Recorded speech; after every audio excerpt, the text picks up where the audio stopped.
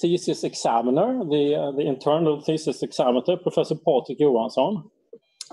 Hello, everyone.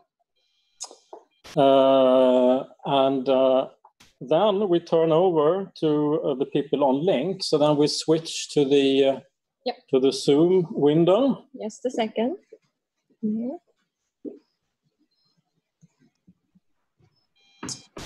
First of all, we have the faculty opponent for the dissertation, Professor Ehrenfried Zschech. I'm sorry for the pronunciation. Ehrenfried is from the Department of Microelectronic and Materials and Nanoanalysis at the Fraunhofer Institute for Ceramic Technologies and Systems in Germany. We're very pleased that you could take on this very important duty for the department. Thank you very much. I'm not sure which way I'm going to turn now, to the camera or to the screen here, but I guess I'm going to turn to the camera. So thank you very much for taking on this important role. Then we have the examination committee as well. We have three professors. Professor Rainer Wallenberg from the Center for Analysis and Synthesis, maybe I translate now from Swedish, at Lund University. Rainer, can you wave your hand maybe? Great, thank you. We have Professor Uta Clement from the Division for Industry and Material Science. Maybe that was the wrong translation, I don't know. Thank you. And we have Professor Klaus Leifer from the Department of Material Science at Uppsala University. Yes, way. Okay, very good. Yep. And then we have a what do you say, suppleant? Suppleant. In case any of you ordinary members of the committee would be blocked out from the video link, Martin Andersson, professor at the Department of Chemistry and Chemical Engineering at Chalmers, will then step in. Okay, and so you're actually quite close. You're just across the other building here, so you can run here if you're blocked out, I think. Then I should also add that we have three assistant supervisors to Cecilia's thesis work. It is Professor Niklas Lorén from RISE, the Research Institute of Sweden. You waved your hand, very good. We have Professor Ayla Serke from the mathematical department here at Chalmers. And we have Professor Christian from course 1 from AstraZeneca. Very good. So the thesis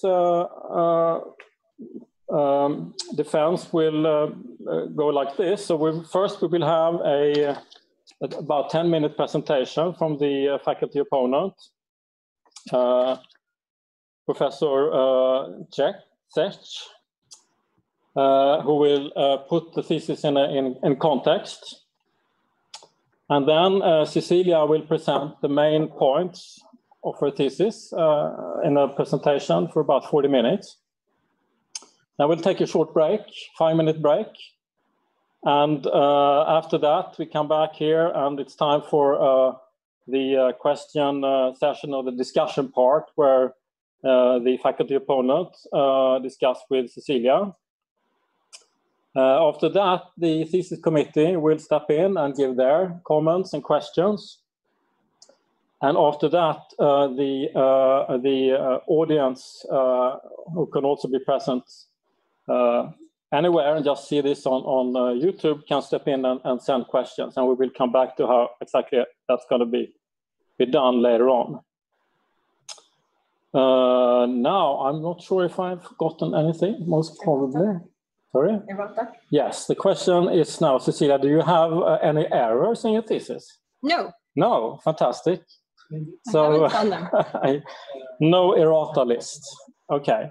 So with that, I think we will switch over to Professor Zschech, who will give this introduction to the thesis subject. Okay. Thank you very much, Mr. Chairman, and hello to Cecilia and hello to all. It's an honor and a great pleasure for me to be opponent in this defense of the PhD thesis. I have to say that I'm as nervous as Cecilia because it's for me the first time that I'm opponent at a university in Sweden, and the procedure is a little bit different than in Germany, but I'm expecting we will make it. And yeah, it's a pleasure, but unfortunately, and that's a pity, I'm not able to come to you. So, but I decided to come a little bit into the direction Göteborg from Dresden. I'm now in my holiday house at the Baltic Sea, so it's about halfway. I will try to share my presentation.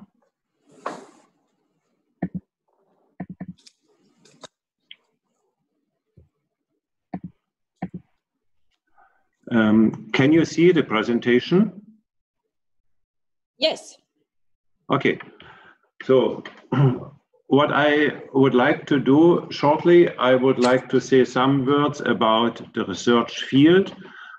However, I would like to connect it with original contributions that are presented here in this PhD thesis. So the research field we are focused on here is materials characterization. And if you look on the scheme on the left-hand side, then you can see that materials characterization and testing and modeling are very closely connected to a manufactured product. And this is one part, but on the other hand, it's very complex because materials characterization provides information about the materials. Usually we have a look to the micro and nanostructure of the materials and get information about the properties and the functionality of the material, which is closely connected to the material processing. You see that it is a very complex system, and materials characterization always requires a good understanding of a lot of disciplines, and at the same time, it's a very interdisciplinary task. In this PhD thesis, and this I enjoyed very much, the whole chain of sample from the starting with the sample selection through sample preparation, data acquisition, but also the interpretation of the results. The whole chain is covered for a special group of porous materials. Now I would like to describe the research field. The research field of materials characterization includes materials and sample selection. Here, this is coating for controlled drug release. Then sample preparation, of soft, porous, non-conducting materials. Here done with focused ion beam. Then data acquisition of soft, porous, non-conducting materials. Here scanning electron microscopy. And then advanced data analysis, here quantitative 3D reconstruction and determination of parameters, mainly here transport parameters also of the porous materials, and the interpretation of the results with correlation of 3D morphology with the properties of the porous materials. So from my point of view, this research field for this PhD thesis was well selected, and it is not too narrow for a PhD thesis. The PhD thesis has addressed a very challenging topic, which is of topical interest currently. from 2 points of view. One from fundamental research, which includes the quantitative 3D characterization of porous or skeleton materials, and from industry, the coding for controlled drug release, but with a high potential for a much broader field of applications. I see two major fields of original contributions in the thesis. Of course, there are much more, but I would like to mention two fields that, from my point of view, are most important. This is one is the sample preparation and data acquisition of soft, porous, and non-conducting materials. And second one is advanced data analysis and the interpretation of the results. Now, let's start with the first point, the sample preparation and data acquisition. This serial sectioning technique that is applied in this work includes sample preparation using focused ion beam and data acquisition in the scanning electron microscope of soft, porous, and non-conducting materials. What is state of the art? I think focused ion beam, scanning electron microscopy are well-established techniques. Serial sectioning technique is also known for decades. It's a well-established technique, and it's also commercially available. The original result that I see in this PhD thesis is the development of a procedure or recipe for the preparation of soft, porous, that means also beam-sensitive, and non-conducting materials. There's an additional achievement.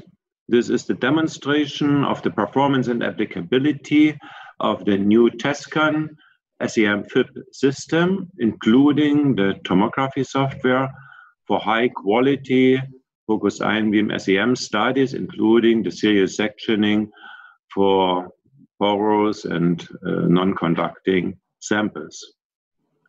The second major original contribution is an advanced data analysis, which is focused on the quantitative 3D reconstruction and the determination of parameters of porous materials and the interpretation of results, the correlation of the 3D morphology with properties, including transport properties of porous materials.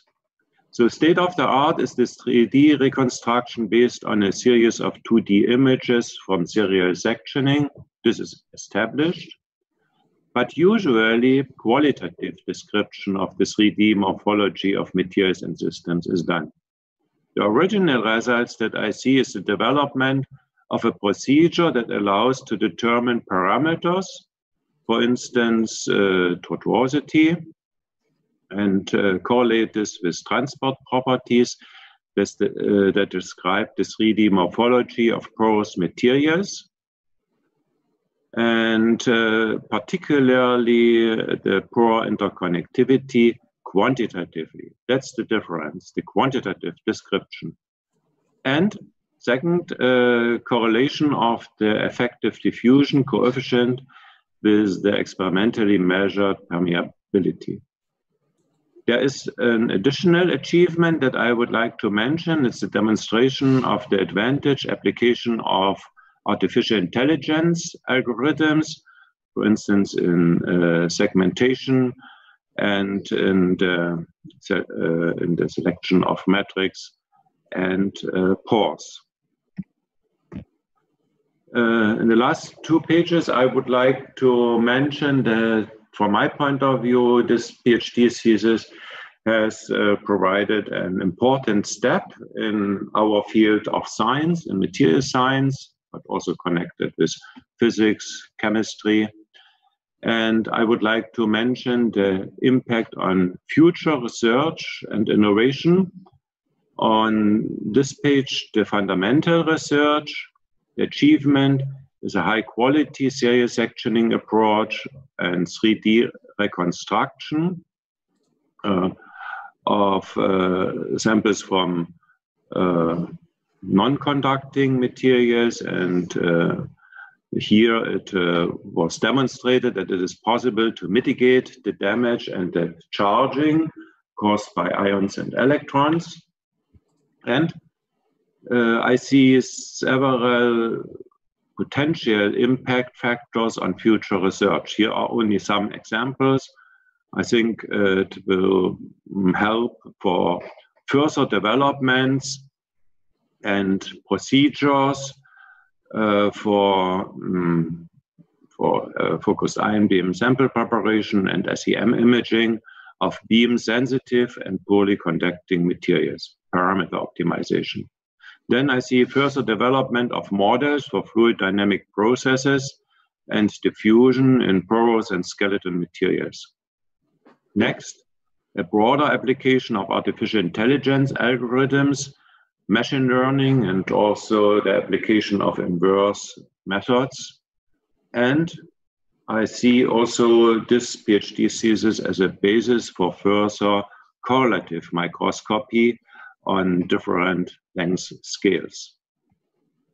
And this was for fundamental research, but there's also a strong impact on applied research and development. So it could achieve a quantitative description of the 3D morphology of the porous materials, and which is important for the determination of quantitative parameters for fluid dynamic modeling. And this was demonstrated for a phase-separated polymer film coating for controlled drug release for pharmaceutical industry.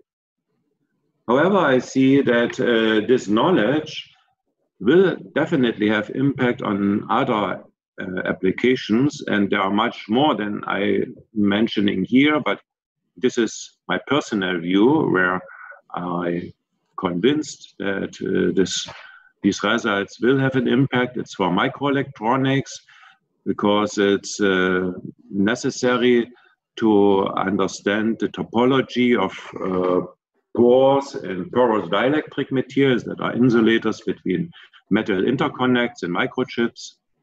Then in geology, it is important for oil extraction from sediments and for gas, for instance, carbon dioxide storage in sediments. That's also connected to fluid dynamics, or the basis for fluid dynamic models. Then in energy technology, this knowledge can be used for design and optimization of porous electrode materials for batteries and fuel cells. And last but not least, I would like to mention biomimetics and hydrogen technologies to describe hierarchically structured biological systems and systems for energy conversion that in future also will be built up in a hierarchical way.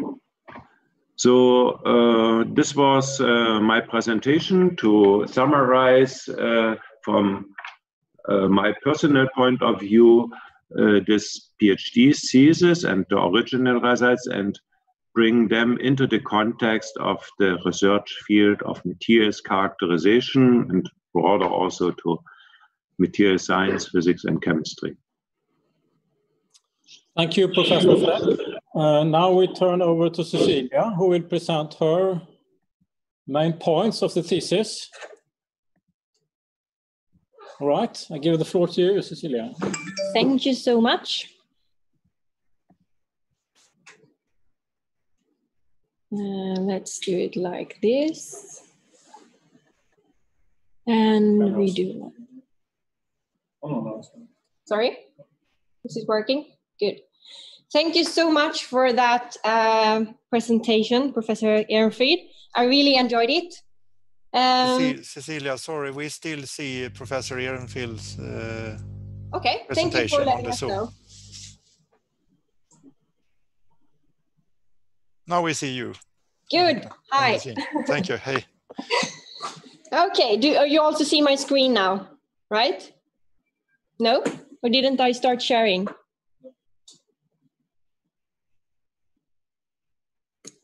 Let's see here.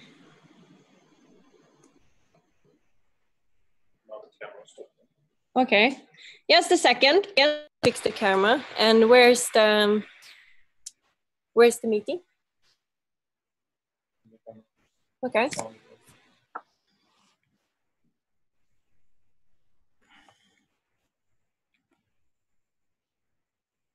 Share screen, maybe?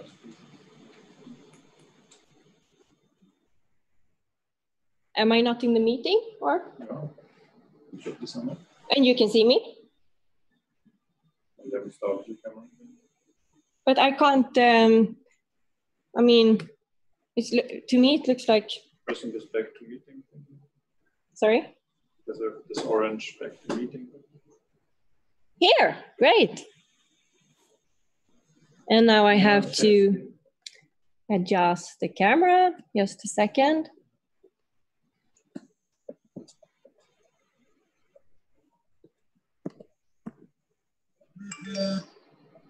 Someone's phone is here.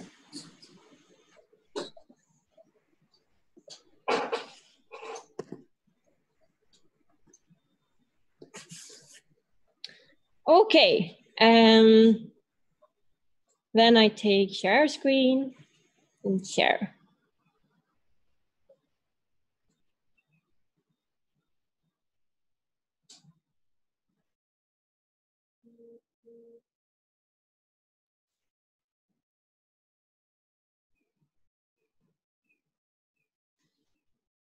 So can you all see me, and you can see my shared screen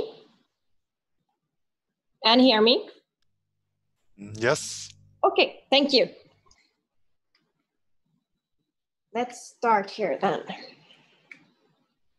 If this one could work.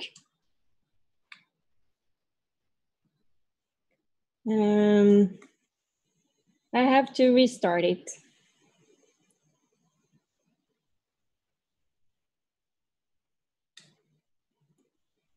Let's do like this and laser pointer. Now it works, finally. So yes, the title of my PhD thesis that I'm defending here today is Quantitative 3D Reconstruction of Porous Polymers using FIB-SEM tomography and correlating material structures to properties of coatings for controlled drag release. So let's jump straight away into what is controlled drag release then. So to most of you, this is probably a familiar product here. This is a capsule. And inside this capsule, there's a lot of small blue particles here, and these are called pellets. So let's take a closer look at one of these pellets then. In the middle here, you have a microcrystalline cellulose core, and we coat that one with a drag layer, as you can see here. And in order to control the drag release from this drag layer, we can coat with a phase-separated polymer film, which you see here in blue. So I'm playing a little animation for you here, so you can see that the structure inside these coatings are used as the transport path for the drugs. If we take a look over here, then we can see that we have the drug concentration in the blood plasma versus time. We also have 3 different ranges. So we have an ineffective range when we don't get the treatment from the drug that we want. We also have a therapeutic range where we get the optimal treatment from the drug, and also a toxic range where we don't want to be. And there's different release mechanism systems. So we have immediate release. It is when you take one dosage and it's released into our body, and you enter the therapeutic range, and then you dip down again. And then you need another dose. And then you enter the therapeutic range again, and then you dip down, and you need another one, and so on. However, if we then use controlled drug release, we take one dosage at the beginning, and then we release the drug into the body during a period of time in the optimal treatment range. How do we then create these coatings? So as you see down here, then we have the pellet. So it is the core in the middle and the coating. And this coating consists of ethyl cellulose, which we denote from now on as EC, and that's a water-insoluble polymer. And we mix it with the hydroxypropyl cellulose, which it is denoted as HPC, and that is a water-soluble polymer. However, if you want to mix a water-soluble and water-insoluble polymer, you need, for example, in our case, we use ethanol as the solvent. And then we get the polymer phase separation. And depending on the content of the ethanol, we are either in the one phase where we have the polymer solution, or when ethanol is starting to evaporate, we're entering this two-phase region. And that's where we start to form this bicontinuous structure in the coatings. If we then take this pellet and put it into our mouth, it occurs a leaching process, and that is how we create the transport path by leaching out the water-soluble polymer, HPC. There are different factors affecting the release properties from these types of EC and HPC films. And one that is presented by previous work then performed by Maria Grazia and her colleagues are the amount of added HPC to the polymer film. And on the y-axis here, you can see that we have water permeability versus x-axis, which is the content of HPC in the films. And I want to drag your attention to when we have around 20 weight percent of HPC in the films, then we have low water permeability. However, if we increase up to 30% HPC content in the films, we have higher water permeability. So from this previous work, we see that an onset of permeability. So an increasing water permeability with increasing HPC content. Other previous work have shown, for example, 3D reconstructions of soft, porous, and poorly conductive materials. However, extensive sample preparations have been used. For example, staining the samples to make the sample more conductive using, for example, metals, filling up the pores using, for example, pore fillers, or freeze the samples, then it's called cryo. Pore size and pore morphology measurements are frequently used as characterization for porous networks. However, these do not capture crucial structural features that actually can impact transport properties. And also, previous work have had too poor spatial resolution of the 3D data, which then results in big deviations if you compare then the simulated data with experimentally measured data. This work then presents acquisition of high spatial resolution 3D data using minimum sample preparation. Also a methodology to identify crucial structural features in the porous network that then can impact mass transport properties. And then simulate transport properties using our high spatial 3D data, which then results in good correlation between the 3D material structures to transport properties. If we take a more detailed look here on the scope of my work, we correlate structures in soft porous materials to transport properties. So in order to do this, I started out first to visualize the structures in 3D, this structure then in the coatings. So if we then take a porous and poorly conductive material and put it into the FIB-SEM, there might occur some challenges due to charging or, for example, trapping due to the electrons and the ions. So the first step was to develop a protocol in order to reduce these artifacts. And for that, I optimized the ion beam milling parameters as well as the electron beam imaging parameters. And as I told you, we used a minimal sample preparation, so we have no pore filler or, for example, staining. We also looked into the data evaluation. So in order to extract the information about the porous network, we needed to segment our 3D FIB-SEM data. And therefore, we developed a self-learning segmentation algorithm. And we also visualized and quantified the interconnectivity in 3D. We also determined pore size and pore morphology, as well as measured the water permeability, and later on then simulated mass transport through these porous network. So we could correlate structures to the transport properties. And regarding the materials, I've been studying two different systems. One is called model polymer films, and as you can see in this little figure here, it is a flat phase-separate polymer film. And this figure will follow you throughout the full presentation, so you can easily capture which sample I'm talking about. And these model polymer films are produced by having a rotating Teflon drum, a moving spraying nozzle that sprays the polymer solution onto the drum. And after the spraying process is finished, the film is cut off and stored before we can put it into the FIB-SEM. The next system then is polymer film coatings, and you're already familiar with the pellet, as you can see here. the core in the middle and a coating on the core here. And these are produced in a so-called fluidized bed. And then this is the fluidized bed. And you see 2 walls in the fluidized bed here, as well as these core, which then corresponds to the core in the pellet. From the bottom here, you have an airflow, and the polymer solution is entering the fluidized bed from the bottom. And thanks to the airflow, we can then get this spray zone in the fluidized bed. And please keep track of these 2 cores in the down here. And then they're entering the spray zone, they get coated, they go up and they dry. They enter the spraying zone, go up and they dry. So this is how we build up these types of coatings in the fluidized bed.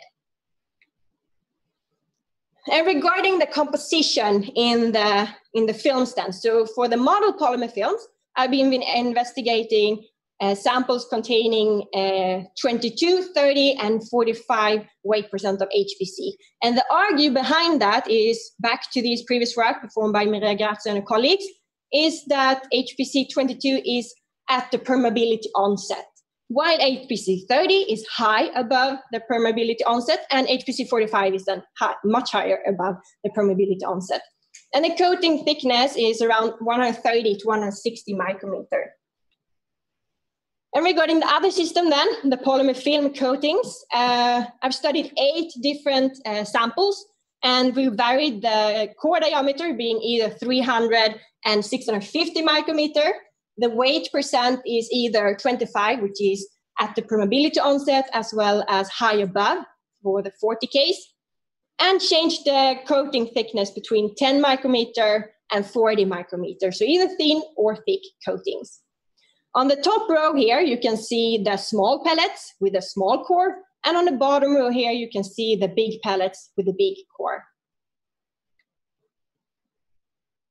Now for the methods. So this is then the focused ion beam scanning electron microscope, which we denote as FIB-SEM.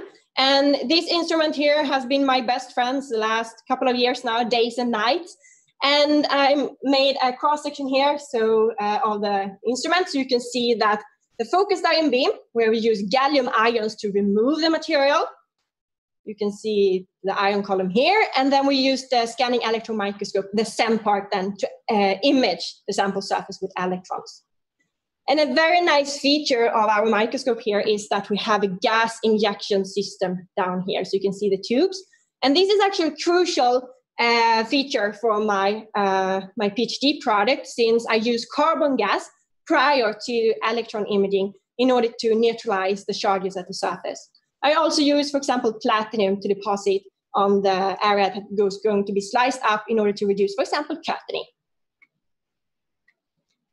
So when we are imaging with electrons, there is an interaction between the electron beam and the sample surface. So closest to the surface, we get secondary electrons, and deeper inside the material, we get the backscattered electrons.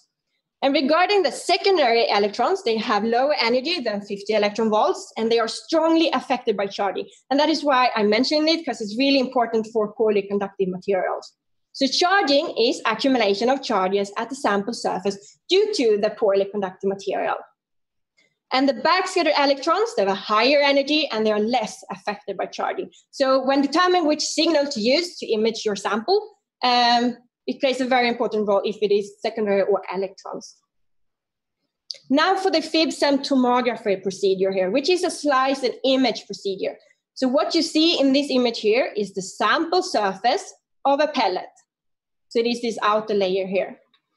And you can see that I have milled these trenches here in order to reveal the cross-section surface. So this is actually a so-called U-shape. So you see the edge here, this is the top surface, and this is the coating, and this is the core. So you can see which one it is in the figure here. So in order to acquire the 3D data, I perform a cross-section on the top surface, and I image with the electrons. And here you can also see the platinum layer on the top, the coating, and then the interface between the coating and the core. And then I slice again with the ion beam, and I image with electrons. I slice with the ion beam, and then I image with electrons. And that's how I acquire the high spatial resolution 3D data. I can also then determine the slice thickness. In my experience, I used either 50 nanometer or 30 nanometer. You can go below 10 as well, depending on your structural features. And here is also the slicing direction in the Z direction.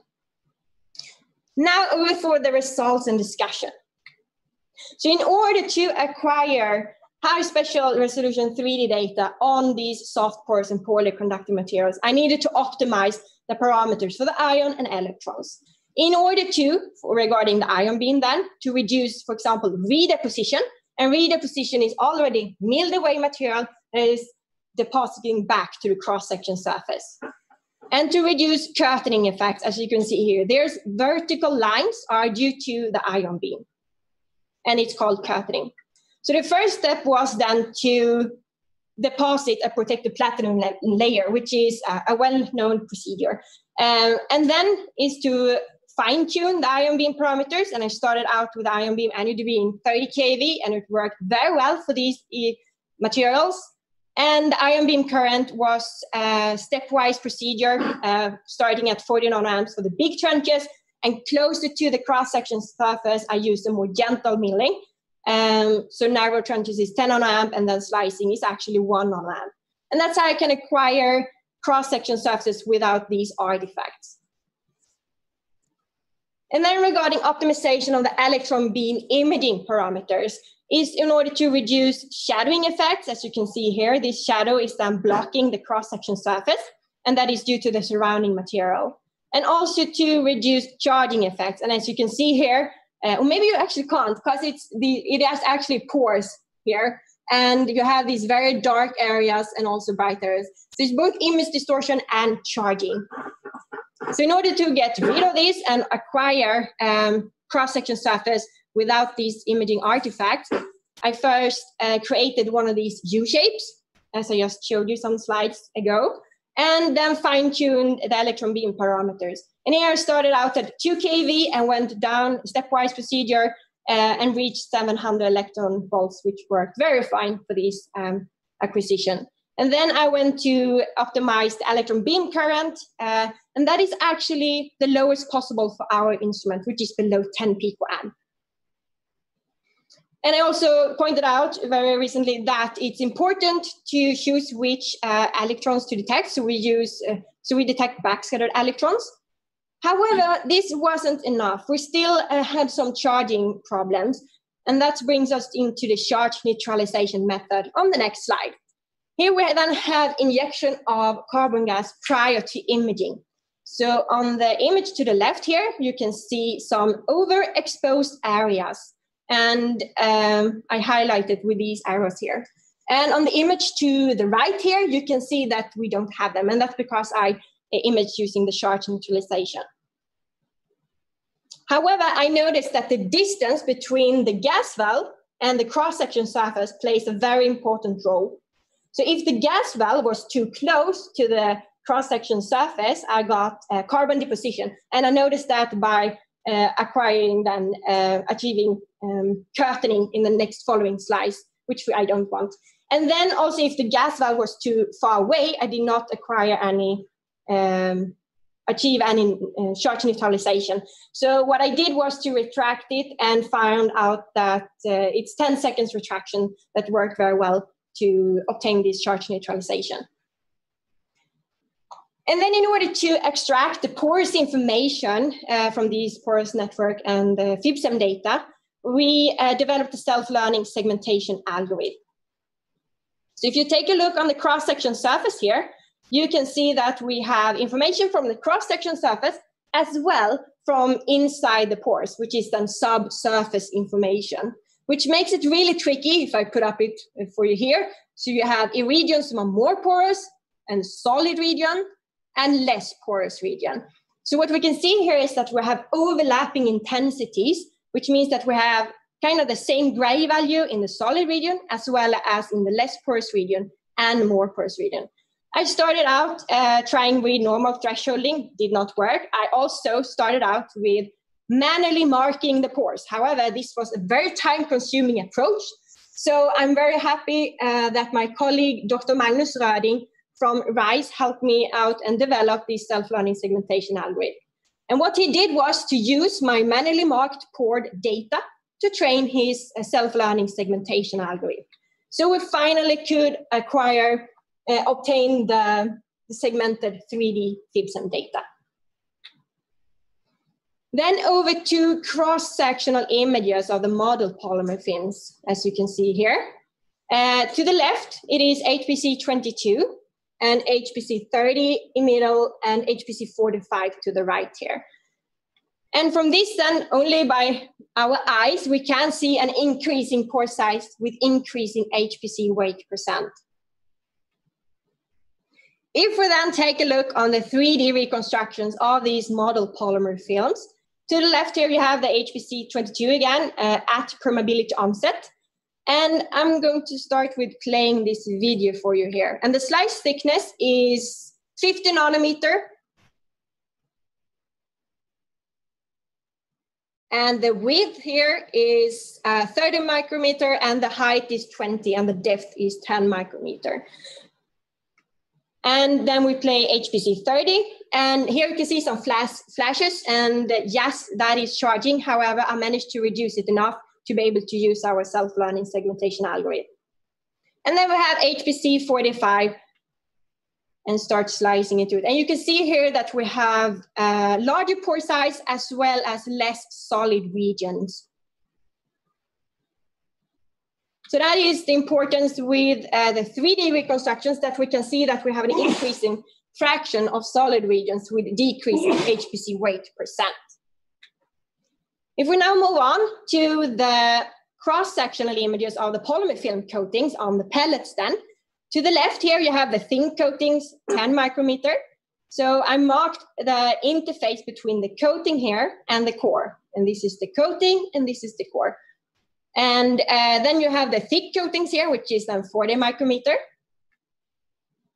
And I want to drag your attention to the small core HPC 25 thin film. Here you can see that we have larger regions of these solid areas. And on, for example, the case of big core HPC 40, you can see that it's porous throughout the full system. So we do not have the solid regions here. So increasing fraction of solid regions with decreasing HPC weight percent and core diameter. That is very valuable information that we get from these pellet study. Now for the 3D reconstructions of these pellets then. To your left here, you have HPC 40, so we are high above the permeability onset on a big core. To the right here, you have HPC 40, still the same content, HPC content, and on a small core. And I want to point out here that you have more porous region, less porous region, and more porous. So you have this layered structure here. And in the small core, down here, you have the core, and here starts the coating then, and then you have porous region, solid region, porous region. So you can keep track of these different regions throughout the film, and you will see that they stay on the similar place throughout the full film. And here it is, slice thickness being 30 nanometer. So from this then we can see coating on big core have less porous region and more porous region, while coating on small core have porous region and solid regions. If we then change the HPC content to HPC 25, so we are at the permeability onset, and we look on the coating on big core and HPC 25 on small core. Here you can already see that we have this same layered structure, more porous region and less porous region. And to the right here, you can see a huge, large, solid region. Porous region, solid region, porous, and then down here we have the core. And please keep track of the left corner up here. You might see some difference in the contrast. You have to watch to see what I mean. So we're slicing into the material, and it's 30 nanometer here as well.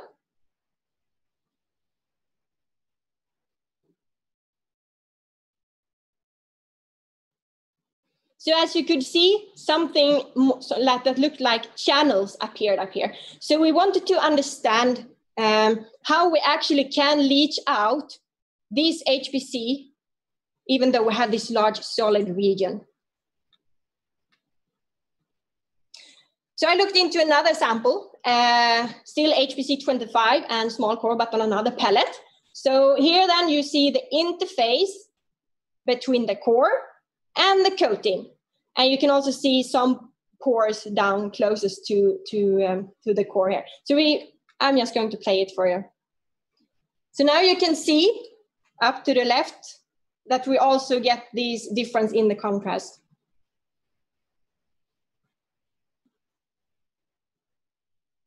And soon I'm going to extract the porous information in red for you. So now you can actually see that this porous structures closest to the core is connected through these channels to the top of the pellet.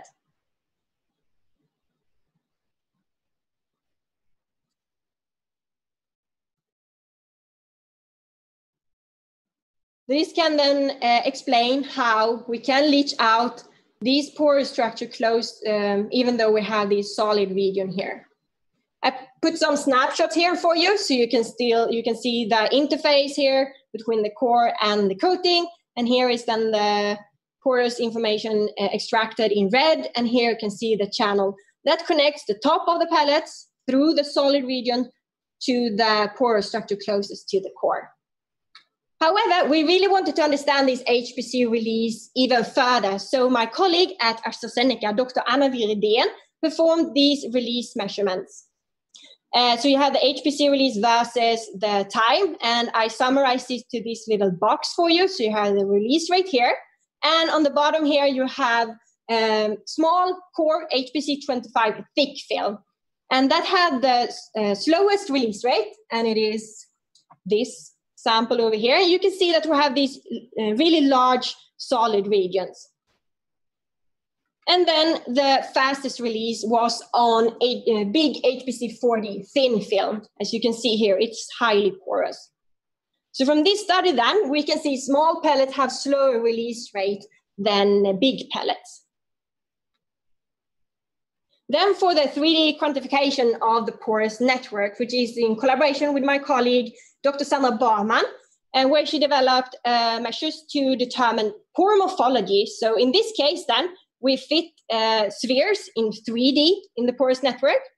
Here we fit circles in different directions. And we also fit lines in different directions in 2D in order to capture, for example, anisotropy in the porous network. Then we use geodesic path, which is the shortest possible path, in order to visualize and quantify individual through path through the system. And the geodesic path has to fulfill following constraints. So it has to start as an inlet pore, it has to pass through a point P, and inlet anywhere at the outlet. We also use geodesic channels, where parts of the porous network where many paths coincide. And you can think of this as highways for the paths. Then we use geodesic tortuosity, and the tortuosity value tau describes how much longer the pore paths are compared to the shortest possible path, which tau is equal to 1. And I made a little sketch here to make you understand what I mean here. So from this part to this part, it is a straight way, and then tau is equal 1. However, this is more likely our case when tau is larger than 1 and the paths are more tortuous and entangled. So from the pore size and pore morphology, we can see for the case of HPC 22 that HPC 22 has the smallest values for both spheres, circles, and lines. And HPC 30 has the intermediate values, and HPC 45 has the highest values, which we then can summarize and now also quantify by increasing pore size with increasing HPC weight percent. From the individual through paths and tortuosity for HPC 22, we can then visualize and quantify individual through paths for this porous network. So if we start here, is this inlet here? We can see that the shortest path in black here is roughly 4 times longer than the possible shortest path, which could be 1 then, the straight way. And then we have the intermediate in blue and the longest in red. So the red path here is then 3.8 times longer than the possible shortest path. And then for HPC 30, you can see that the short path is more likely a straight way. And we can also see that by looking at the totality values. And for HPC 45, it is more likely the straight way because it's almost 1. And regarding the long path here in red, we can see that is below 2. So here we can say that in increasing totality with decreasing HPC weight percent. And from the geodesic channel measurements, where path of the porous networks, where the paths coincide then, think it as the highways for the path. For HPC 30 and 45, we have natural channels here. And that is due to the paths has to go to these pore here. So they have to pass through these channels. If we then look at the interesting case here for HPC 22, we can see a prominent channel where around 97 on the geodesic path passes through. And this allows us to identify these crucial structural feature, which is a limiting layer in the structure. However, this does not tell us anything about the mass transport properties, since we do not simulate the mass transport here. Which brings us to the next slide, where we have the transport properties.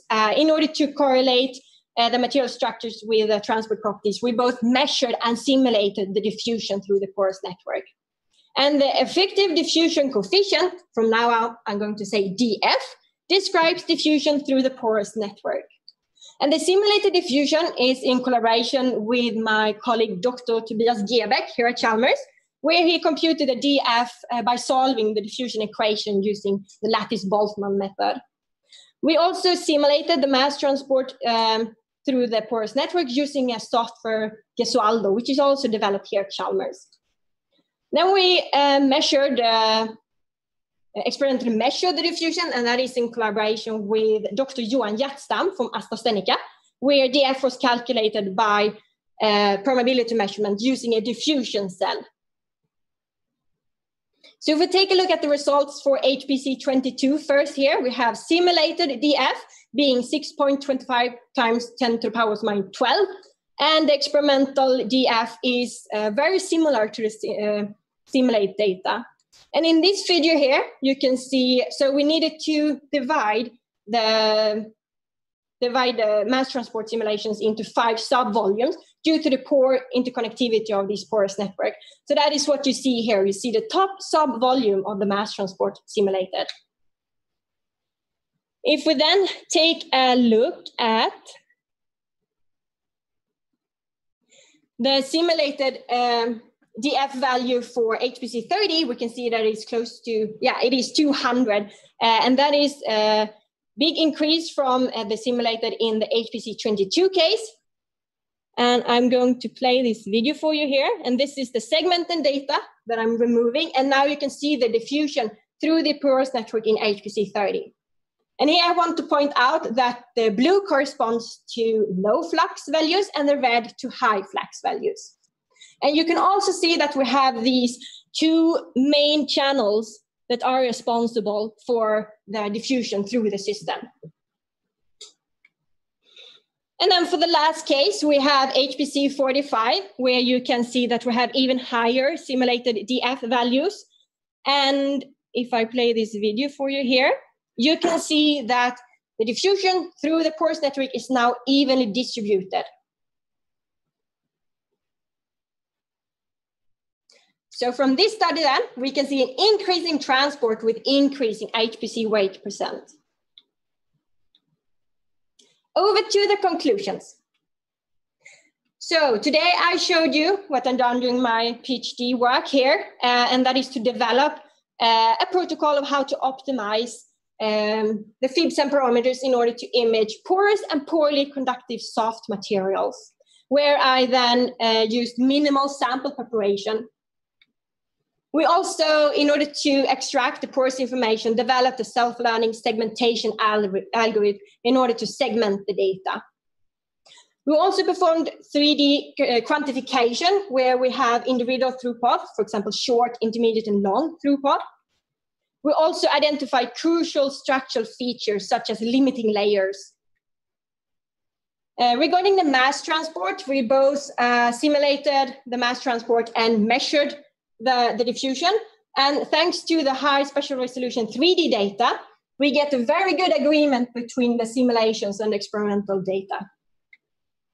And we also studied then the effects of the pellet core, coating thickness, and HPC content. And what we could see here is an increasing release rate with increasing core diameter and HPC content. So to sum up, we can correlate the material structures to transport properties, and this enables us to tailor the controlled drug release. For example, these controlled drug release coatings.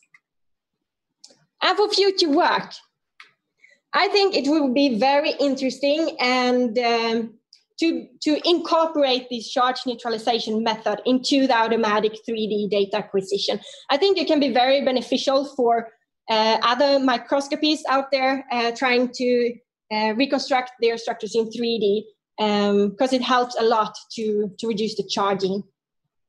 It would be also very interesting to leach the polymer films to keep both EP and HPC inside and perform a cross-section in the FIB-SEM.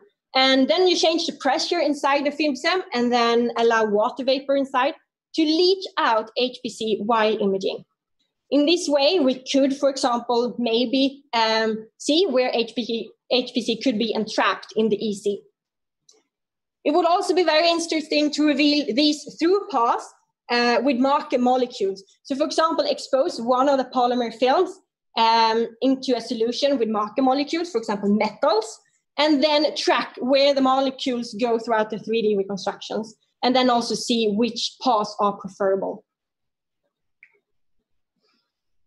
I would like to acknowledge the Swedish Foundation for Strategic Research for funding my fun PhD project, AstraZeneca for providing the exciting and challenging material, RISE, Research Institute of Sweden, for amazing collaborations.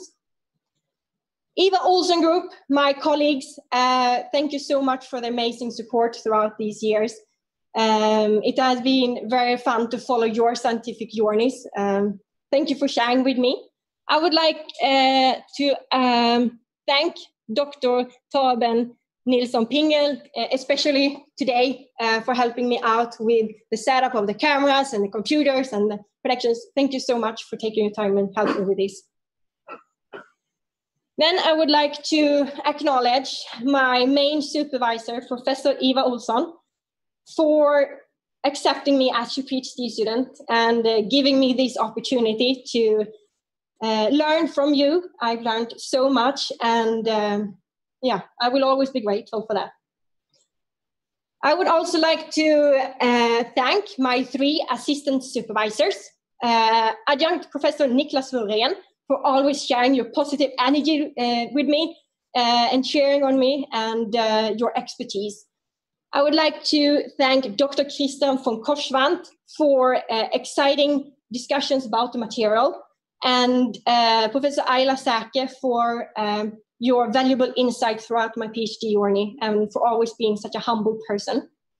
My examiner, Patrik Johansson, who's in the room here, for your guidance throughout my PhD journey. I really enjoyed and I'm very grateful for your expertise and your advices. Dr. Sandra Barman from the SSF project, thank you so much for these years together. It was pretty tricky in the beginning to understand each other's scientific language. You're from the mathematics side, I'm from the material science. But we worked out it pretty well in the end, and I'm so proud of our outcome in the research. Dr. Magnus Röding, thank you so much for sharing your passion about segmentation with me. It has been a true pleasure to work with you. Dr. Tobias Gebeck, thank you so much for taking your time to discuss mass transport simulations with me. And Professor Holger Rothsén and Dr. David Bolin for a great discussion throughout our SSF meetings. And from AstraZeneca, I would like to thank Dr. Eva Olsson for always taking so much time and to read and give feedback on our manuscripts. I'm really proud of our work together. Dr. Johan Hjertstam, thank you for showing me the chemistry lab at AstraZeneca and for taking your time to teach me about diffusion measurements. And Dr. Anna Widén for performing the HPC release measurements. Mats O. Johansson for showing me the lab at AstraZeneca and telling me what I needed to know about the fluidized bed and the manufacturing of the pellets. And last but not least, I would like to thank Chalmers Materials Analysis Laboratory for great technical support at the microscope, and especially a huge thank to Dr. Stefan Gustafsson for always being there and supporting me at the Gaia system. And with that, I would like to thank you all who is watching here in the cameras and you who are in the room. And we're taking a short break and we'll continue shortly with the discussion. That's correct, Cecilia. Thank you for your presentation. So we'll take a short break, as Cecilia just said, and we'll convey again here, let's say 14:25 at 7 minutes. Okay? According to my watch, right?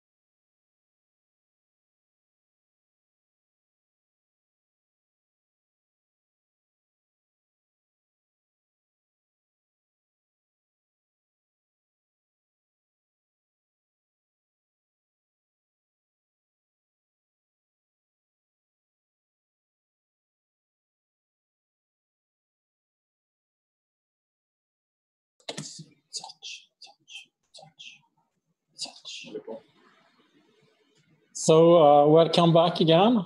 So now it's time for the discussion part of the thesis defense.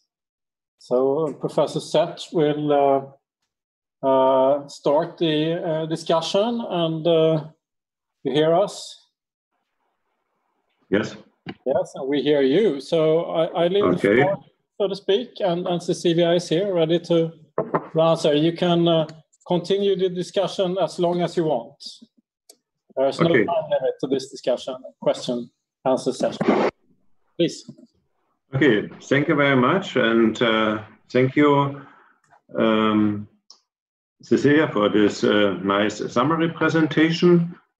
I would like to start to talk a little bit about microscopy before I would like to come to more specific questions regarding your PhD thesis. You have done a very nice methodological work at the Gaia system, the major tool you have used, and you have shown the performance, applicability to beam sensitive and poorly conductive materials. This tool that you have used in principle is an electron microscope and an ion microscope combined, even if you have mainly used electron microscope for imaging. If my first question, to warm up a bit, is if you have to tell somebody who is not a physicist what is a microscope, what you would say to this person? I would say that a microscope is that we can, for example, visualize something, for example, we can't see with our eyes, where we have photons instead. But in the microscope, yeah, we can get better resolution because we use the electrons, or as you say, that we can use ions instead. However, that can be tricky for beam sensitive materials. So. Okay, and if you had to explain it to somebody who has engineering understanding and a bit understanding of optics, what would you say to him or her what a microscope is? So I would say that we have an electron source at the top, and then we are emitting then electrons from the source, and then we are focusing using the lenses onto the sample surface. And as I mentioned, we get an interaction between the electrons and the sample surface. And depending on which detector you can use, you can have, as I said, the secondary electrons or the backscatter electrons. You can detect, for example, with the backscatter, it can, for example, be beneficial if you use for high contrast elements. So you can distinguish if you, for example, look at oxides, or if you imaging the top surface, you want to maybe use the secondary electrons to image the sample. Okay, so yeah, what you said is absolutely correct for electron microscopy. More generally, for a microscope, the characteristic element is always an objective lens. If you have an objective lens, then you have a microscope. And you have used the electron microscope, but can you tell me why you have used for your studies scanning electron microscope, and maybe why not a visible light microscope, or why not an X-ray microscope? There are also different types of microscopes. Why you have chosen a scanning electron microscope? Okay, so there's different wavelengths on, for example, the electrons and compared to photons or X-rays. And with the electrons, we can get the resolution, for example, with the SEM down to 1 nanometer. And that is suitable for these types of materials to resolve the structures that we want to image in 3D, I would say. Yeah, that's correct. Can you compare the resolution of the microscope is one major parameter, in addition, of course, also the contrast that you have also mentioned in your PhD thesis, but can you compare the resolution of a let's say, scanning electron microscope with a visible light microscope or an X-ray microscope? Do you know the resolution values of the other microscopes? So I would say for the X-rays, it is, I'm not, of course, not an expert in this area, but I would say down to 10 nanometer. And for the light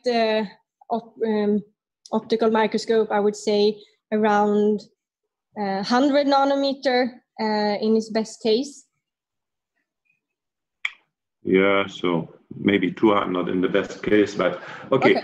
So why it is, what is the limitation for a visible light microscope? Why it is the resolution limited to some 100 nanometers? So it is the wavelength of the visible light that we use as the source, the photons in the light microscope, I would say. That's correct. And do you know the physical process that is responsible for this limit? The wavelength, or? Yeah, the wavelength, it is a parameter, but why it is wavelength limited? The energy, I would say. Yeah, energy and wavelength is practically the same. I wanted to, my question is, which is the physical process? Why the resolution is limited by a wavelength? Why? I'm kind of blocked in my head at the moment, so. Okay, so it's in principle it's diffraction limited, yeah, that I wanted to ask you. Yeah. And coming back to the scanning electron microscope, if in the usual range of acceleration voltage,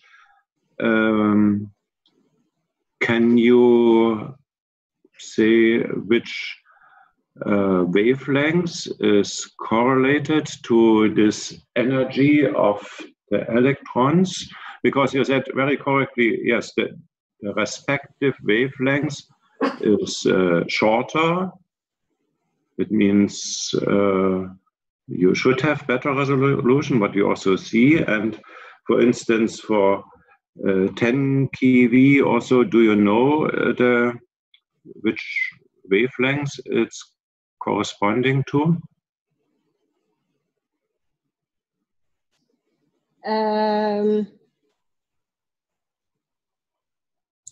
I would say, if you say 10 keV, it's the energy for 10 keV, and it's acceleration voltage, for 10 keV. So then energy is 10 keV. Yeah. And the resolution, for example, could be then down to 1 nanometer, I would say. Yeah, because the energy of an electron you can correlate to the wavelength regarding the de Broglie relationship, and then it's for the usual acceleration voltages that we have in the scanning electron microscope. It's smaller than 1 nanometer, so in the TEM is higher acceleration voltage than smaller than 1 angstrom. Yeah. And therefore, you can have this excellent resolution. In the scanning electron microscope or in the transmission electron microscope, you can focus the electrons with the electromagnetic field. How you can focus photons, for instance, in the light microscope or in the X-ray microscope? For the light microscope, I would say with lenses. Yeah, which type of lenses? I'm not an expert in that, but I would say. Yeah, but for sure you know this. Yeah. Yeah, glass lenses. While and for the light microscopes, yes, X-ray. Yeah. I don't come up with that at the moment. And for the light microscope, if you have a glass lens, which is the physical process, why you can focus the light? Do you notice? The beam to the focal point, so you can focus either over focus and under focus, and yeah, that's correct. Yeah, and do you know which physical process is responsible for this? I know it, but I can't find it in my head at the moment. Yeah. Do you know which material parameter of the glass is influencing the index? Yes, it's which index it is? The refractive index. Yeah, and the process is then refraction. Yeah. And could you use the same effect also for X-rays? For X-rays, I don't. That's a very good question. Yeah, it's also a difficult question because for a long period of time, people did not have a solution for this. Therefore, X-ray microscopy is such a young technique. Yeah. Okay. Yeah, because it does not work with refractive lenses because the refractive index for X-rays for all materials that we know is approximately 1, and so you cannot use this effect, and then you have to have other lenses. But that's not your topic, and I will not further ask into this direction. I think we had a good conversation about microscopy. Now I would like to come more to questions that are related to your PhD thesis. And I would like to start with the part of sample preparation, where you have also optimized the FIB milling parameters, and you have created a series of planar cross-sections for this approach that you have used. And in your PhD thesis, you have written that the slice thickness you have chosen was several 10 nanometers, 30 or 50 nanometers. Yeah. My question is, how have you chosen this optimum slice thickness? What was the criterion? So first, the first step is then to see how big features or the structural features we have in the samples. And we have to be able to capture how the structures changes while we are slicing, for example. And if we slice take 100 nanometer thick slices, we lose a lot of information. So if we then reduce the slice thickness, we can then capture the structural information that we need to resolve in the samples. So that was,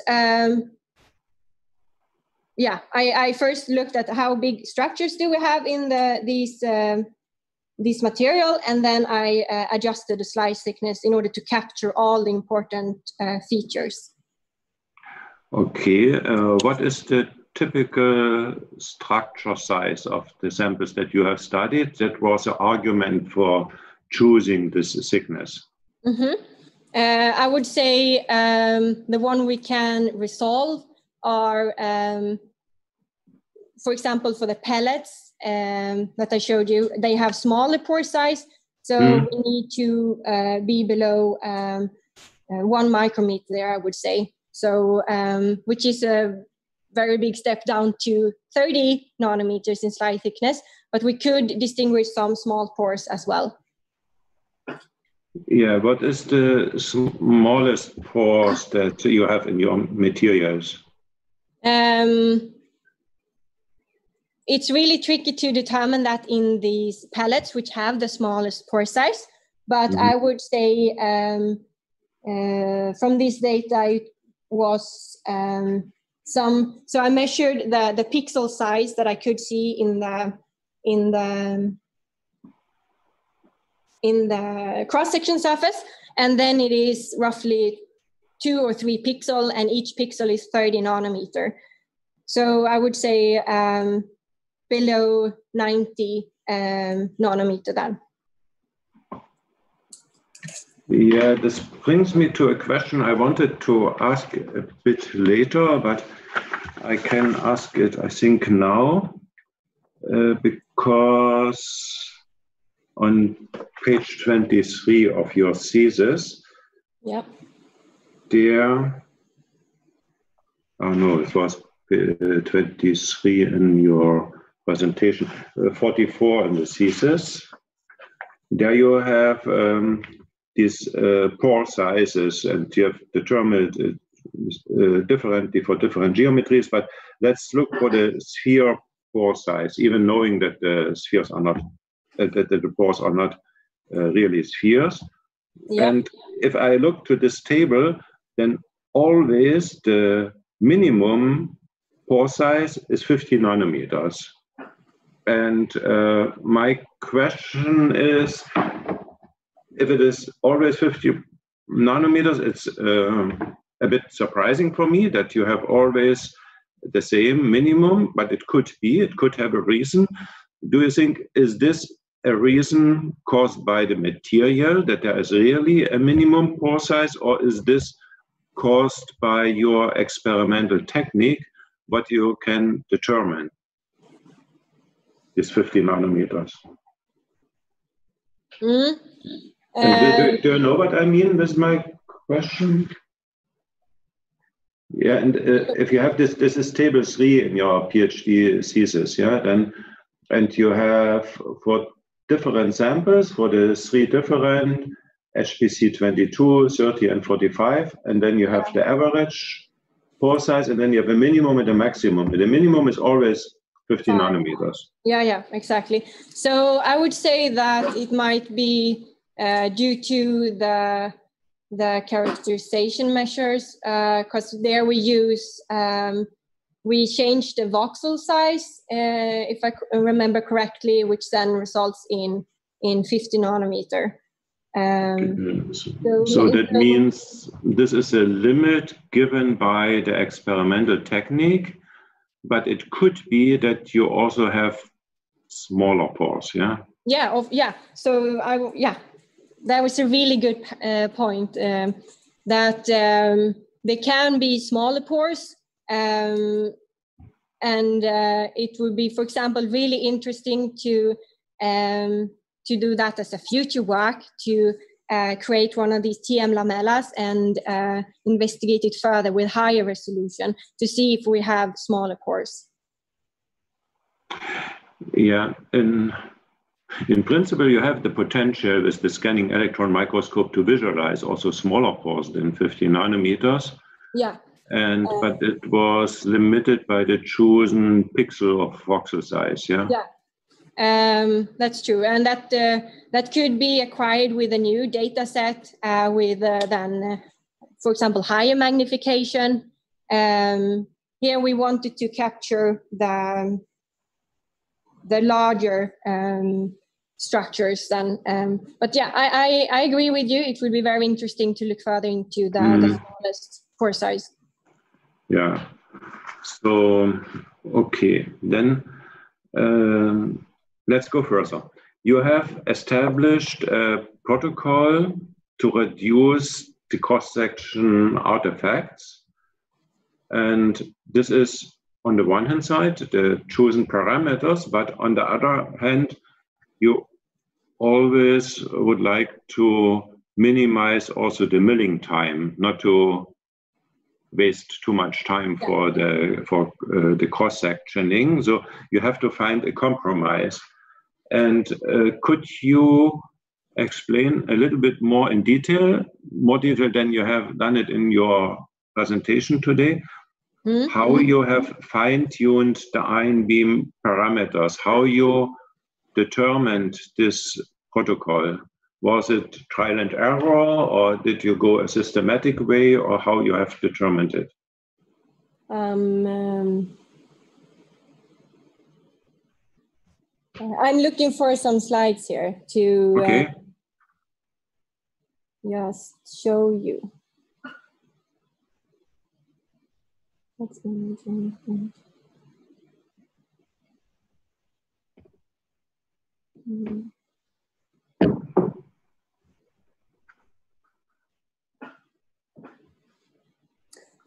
Okay, so I can't You were asking about the ion beam parameters. Yes, for the ion beam parameters, because I have understood you have now a kind of recipe or protocol how to do it, and how you, because when you started your research, then at the beginning you never know where is the optimum. How was the process? How you came to these parameters? Okay, so yeah, it was in the beginning trial and error, because it was the kind of first shock when I put it into the FIB-SEM and it was charging and it was curtainings all over the place. And I started out with high current and reduced it further and further. And as you say, it has to be time efficient.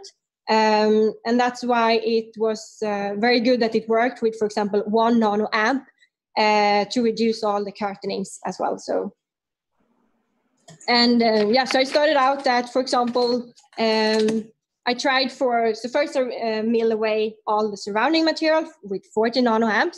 So first I tried out starting, for example, at 60 nanoamps, but then I noticed that I made an impact on the structures of the polymer films. So then I had to reduce it and noticed that 40 nanoamps work very well. I do not make an impact on the cross-section surface. And then I did this for the narrow trenches closest to the cross-section surface as well for the slicing.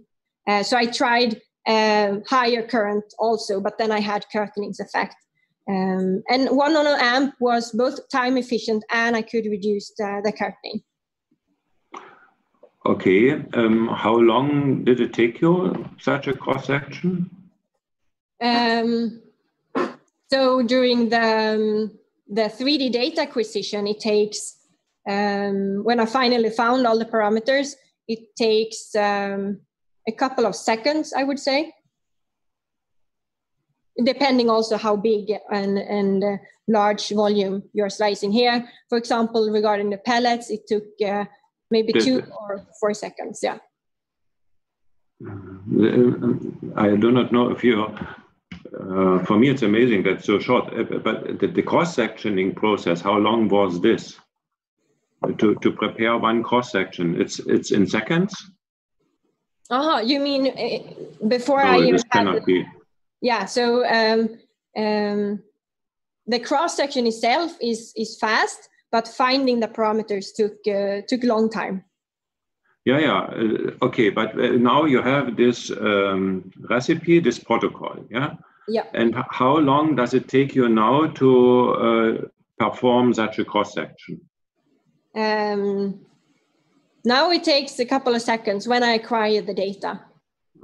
So I have Okay, so then milling time is not a real critical point, yeah?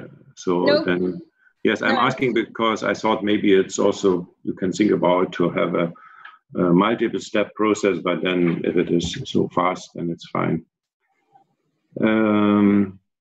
Have you, to find this optimum parameters, have you also thought about do modeling of the process, how the gallium ions interact with your material?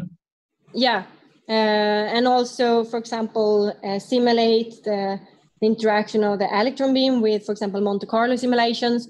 I've been thinking about that, but it's really tricky. I'm not an expert at all in that field, but since it's also porous, I have to consider that also into the simulations.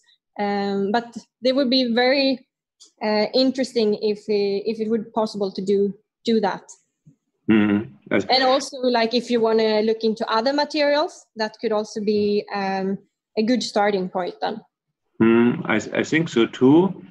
And there has been done a lot of modeling for instance, single crystalline silicon, and so there it's there you have a very defined system. But in your case, the material system is much more complex, and I think Monte Carlo simulation could be a very interesting approach. However, maybe it's a separate PhD thesis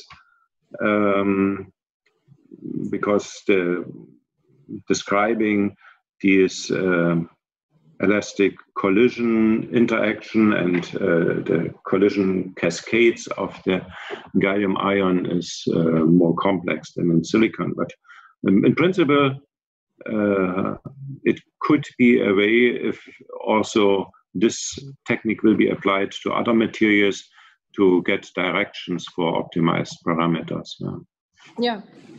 Okay, so now let's come to the serial sectioning technique and the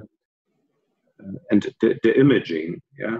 Yep. And the tomography is generally a sequential imaging, and you have used the combination of focused ion beam and scanning electron microscopy. Which other tomography techniques exist, and can you, do you also know other tomography techniques that are maybe not based on serial sectioning? For example, TM tomography, okay. where you have the lift out of a very thin TM lamella. And so I think you can see my hand here that you are tilting it to different directions. And then you can reconstruct the structures during post-processing. And also, of course, the area that you, Professor Ehrenfried, is expert in, the X-rays, which is a non-destructive technique, which you don't need to slice, and that's the non-destructive for acquiring the data. Yeah, okay.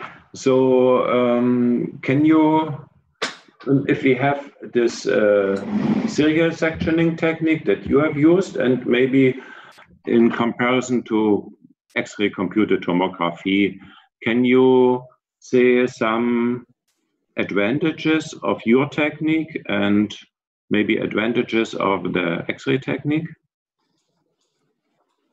If you have to compare it, because you have done this, and okay, you're right. I'm working in the field of X-ray microscopy. If you have to convince me why you have chosen the right technique, which arguments you would like to bring into? Yeah. So the first, I would say, to determine which technique to use is to which resolution do you need in order to resolve the structures? Okay, yeah, that's very important, and there you have a clear advantage with your electron, with your technique, yeah, absolutely, because you have resolution of 1 nanometer, and in the laboratory for X-ray microscopy and related tomography, you have, in the best case, 50 nanometers today. So that's an advantage. Do you have other advantages? I would also consider which material you want to image. Okay. For example, the soft material that I've been working with, I don't know how it would be in the X-rays computed tomography, actually. So. What does it mean you don't know why you are skeptical? I mean, beam damage, for example, okay. or how that it could affect the sample. In that way, I would say that it is possible to image the soft materials in the FIB-SEM, even though it's a destructive technique. Beam damage is always a critical point. However, usually it is more critical for electrons than for X-rays, but it's not, if I'm saying in most cases, but it's not for sure for all materials. That's a good argument that has to be considered. Do you also have other points that have to be discussed depending on the materials, particularly the materials you have studied?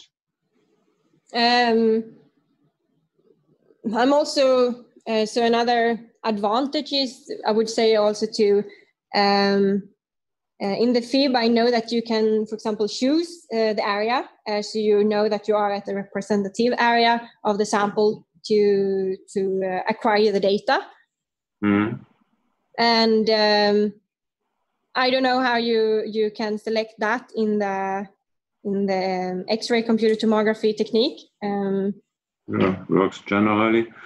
I think one of the critical points in the X-ray tomography is the contrast. Yeah, if you have light materials, then the contrast is weak, and you have to find techniques to enhance the contrast, for instance, phase contrast imaging or so. Yeah, so if you, maybe one interesting point in this comparison is which artifacts can be in these techniques. Can you say at first which artifacts you have in the FIB-SEM technique? Or is it all artifact free? Do you mean after I optimize, for example, all the parameters, or? Yes, after you have optimized all the parameters, all is fine. You measure, you have the data acquisition and then the data analysis. And of course, you always have, in each step, you have some failures also.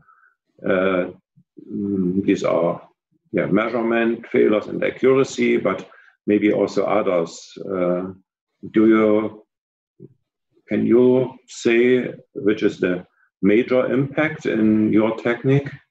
I mean, I'm just thinking of, it's not an artifact, but as I mentioned with you, this subsurface information from the pores when we're imaging, for example, that makes it really tricky to, for example, perform the segmentation part. So it's not an artifact caused by the instrument, but it is due to the imaging part, because we do image in the pore structures.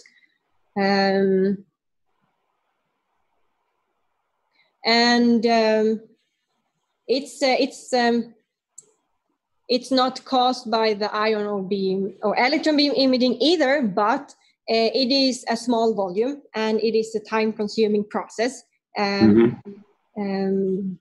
slice up a larger volume, for example. But I wouldn't say that there's an artifact in the material. Okay, one thing I'm thinking of is gallium ions implementation into the software.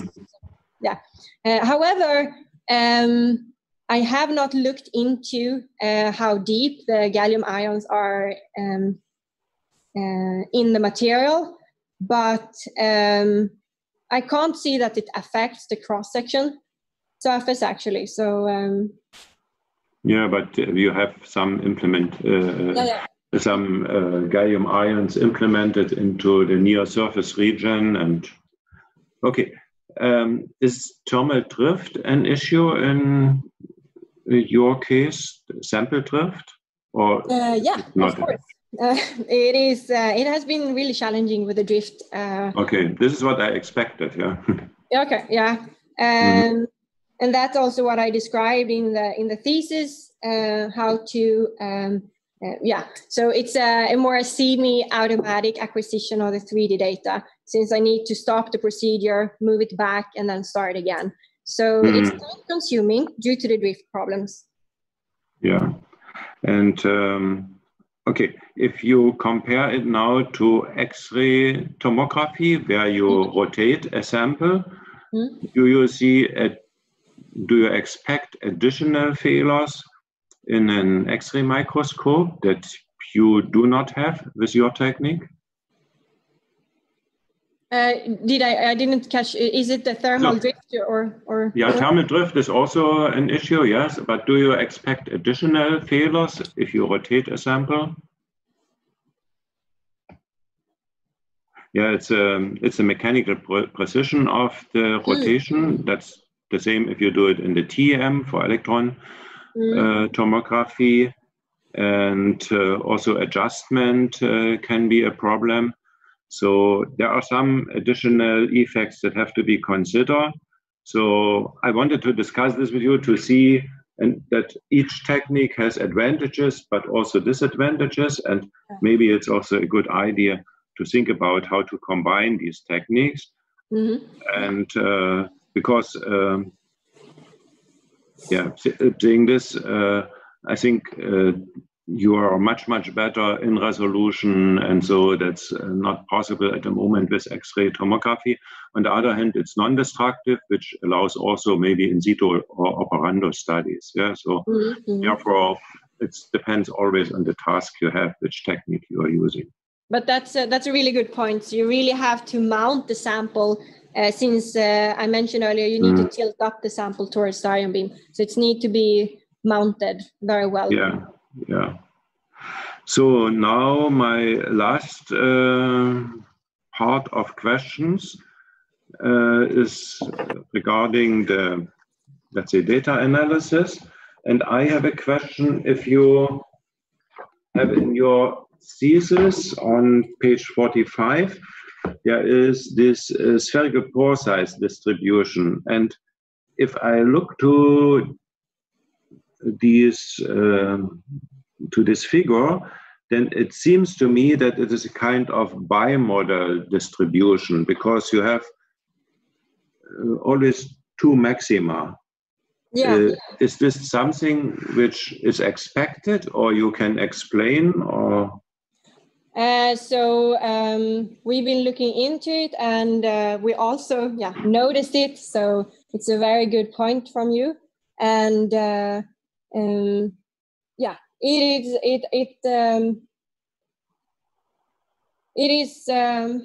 it's a very good question, and I can't explain it, but obviously it is there in the data analysis. Yeah, so if it is a real effect that you have such a bimodal pore size distribution, then it would be very interesting to study this a little bit more in detail, because I would expect that such a bimodal distribution will certainly affect the transport properties in the material. And I'm asking this because I'm not so familiar with this material, and I do not know if it can be happen or not. But for me, this experimental result that you are showing here, it seems to me that it is a kind of bimodal distribution. Okay, so then I have already asked for this minimum value. This is clear.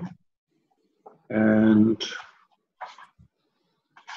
now let's come to, at the end, to the topic tortuosity, which describes the fluid flows in porous media. And it's in principle a quantification of the interconnectivity of the pores. And if I look, for instance, on page 49 of your PhD thesis, then you have several tortuosity values. I'm expecting that the first value is a kind of average value, and then have minimum and maximum. And you have then discussed the average value. My question is what we can learn from minimum and maximum, and which value is the most important one? So I would say from the minimum and maximum values, we can see that there is a difference in the different directions. So if we take, for example, HPC 22 here, we can see that viscosity varies more in the y direction when we have compared to the, for example, the x direction, where it's more similar for the viscosity values. Mm-hmm. And that's especially for the case of HPC 22 here, we can see. Yes, I see. Now I have more a question regarding the whole procedure of the data analysis. In principle, you have the 3D reconstructed tomography data. This is the output or the direct output of your serial section technique. Yeah? Yes. And then you calculate from these data one value, the tortuosity. And after you have calculated it here in this table, then it is followed by a qualitative discussion of fluid dynamics or transport processes. Yes. I think that's fine. But let me come back to what I have said at the beginning today. I said one real advantage of your PhD thesis, and I like it very much, is that you have done this clear step to quantitative data. But then at the end, I guess you have much more information than you're using, because you have a whole set of 3 data, the whole morphology of the material, and then you bring it down to one value, to tortuosity. And I know that engineers like this very much. Yeah? So when I talk in my institute to the battery folks, they always ask, oh, can you say us tortuosity? And then they have one value, and then they are very happy. But from my point of view, it would be possible to use the 3D data that you have after the reconstruction and generate a finite element model where you have then segmentation, surface mesh, FEM mesh, which is ultra fine, and in principle use then let's say fluid dynamic part of finite element software, for instance ANSYS, and get much more information out of this for transport processes than only this one parameter. Is this idea okay, or is there a failure in my thinking? Oh, I had, that was a lot of information, sorry.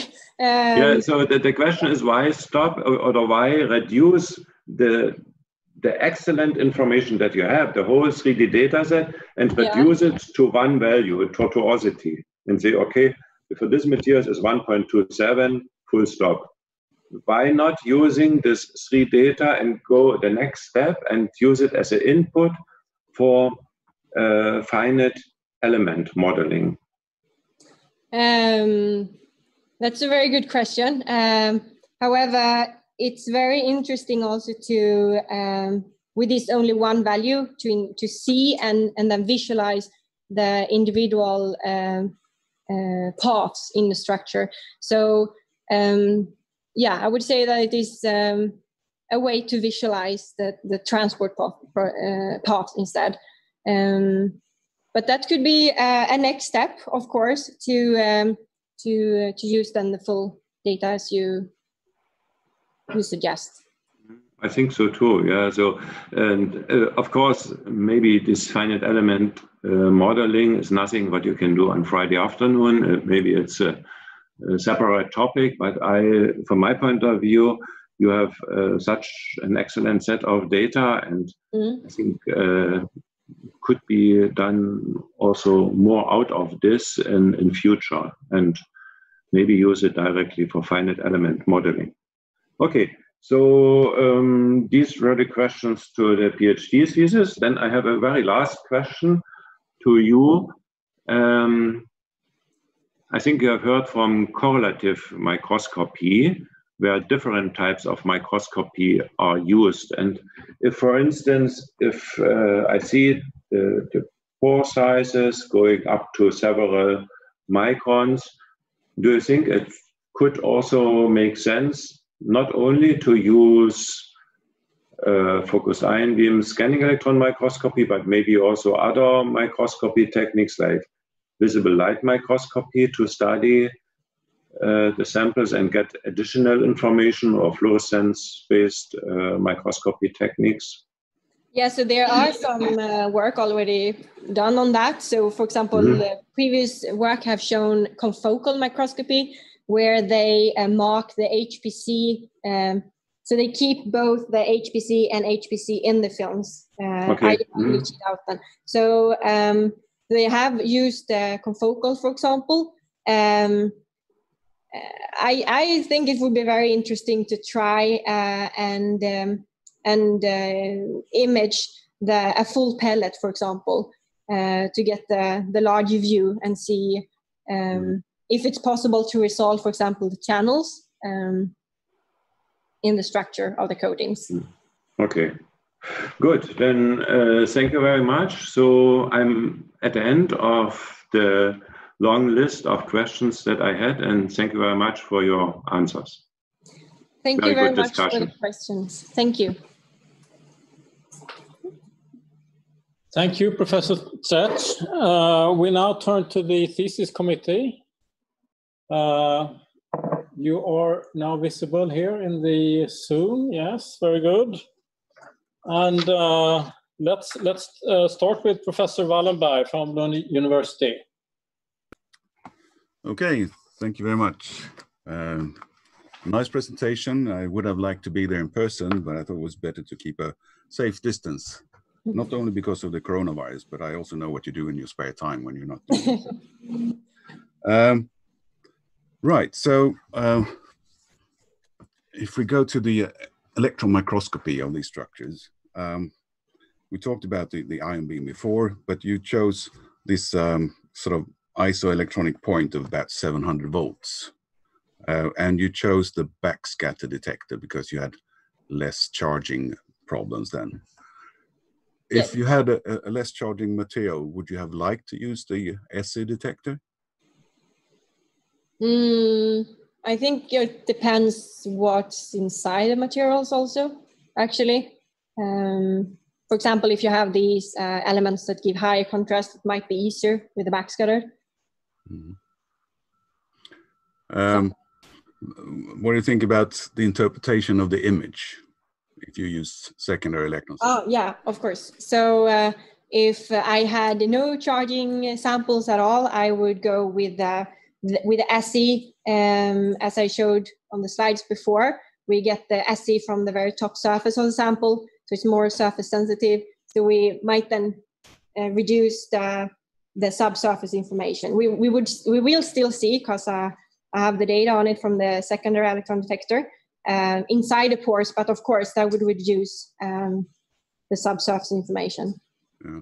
You don't think you would have problems with the segmentation of what's a hole and what's material?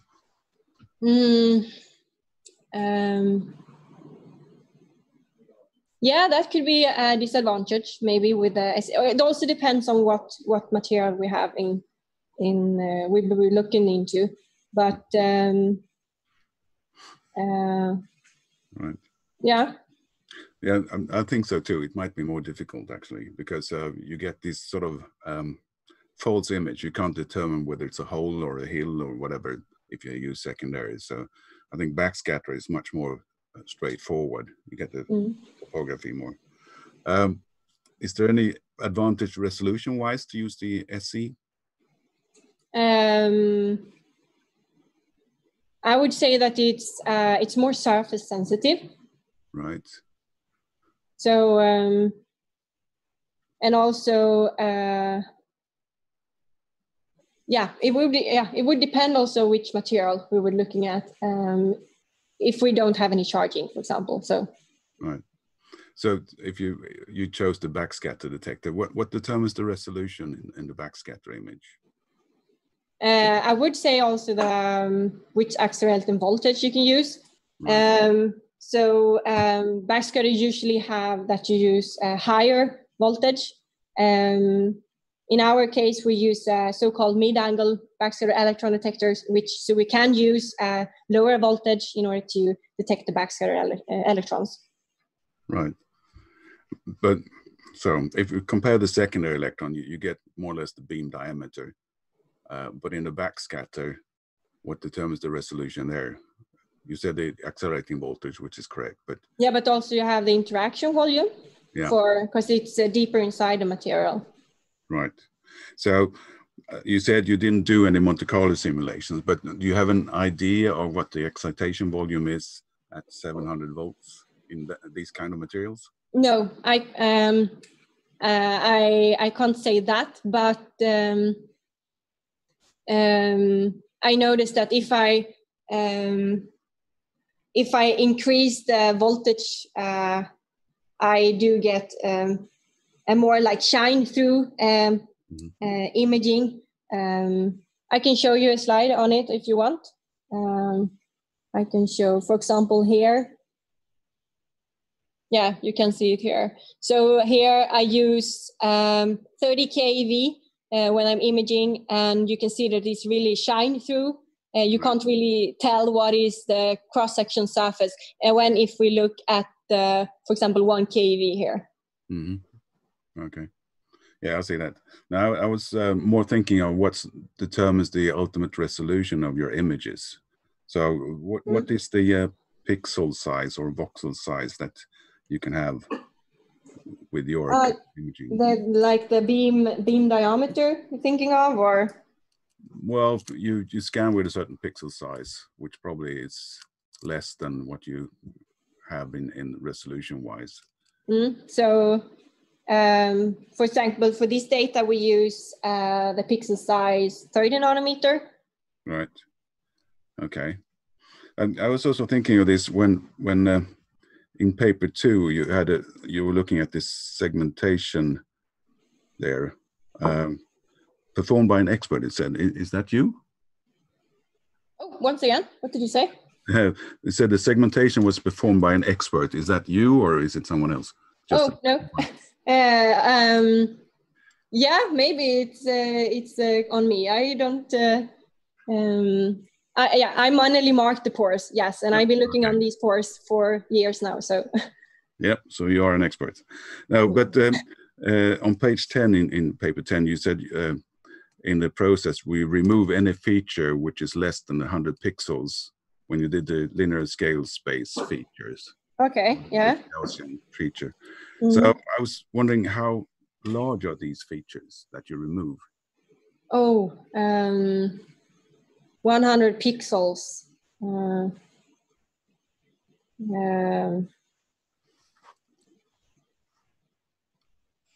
Is it 3 microns then? I'm just thinking if we use, so, yeah, it is.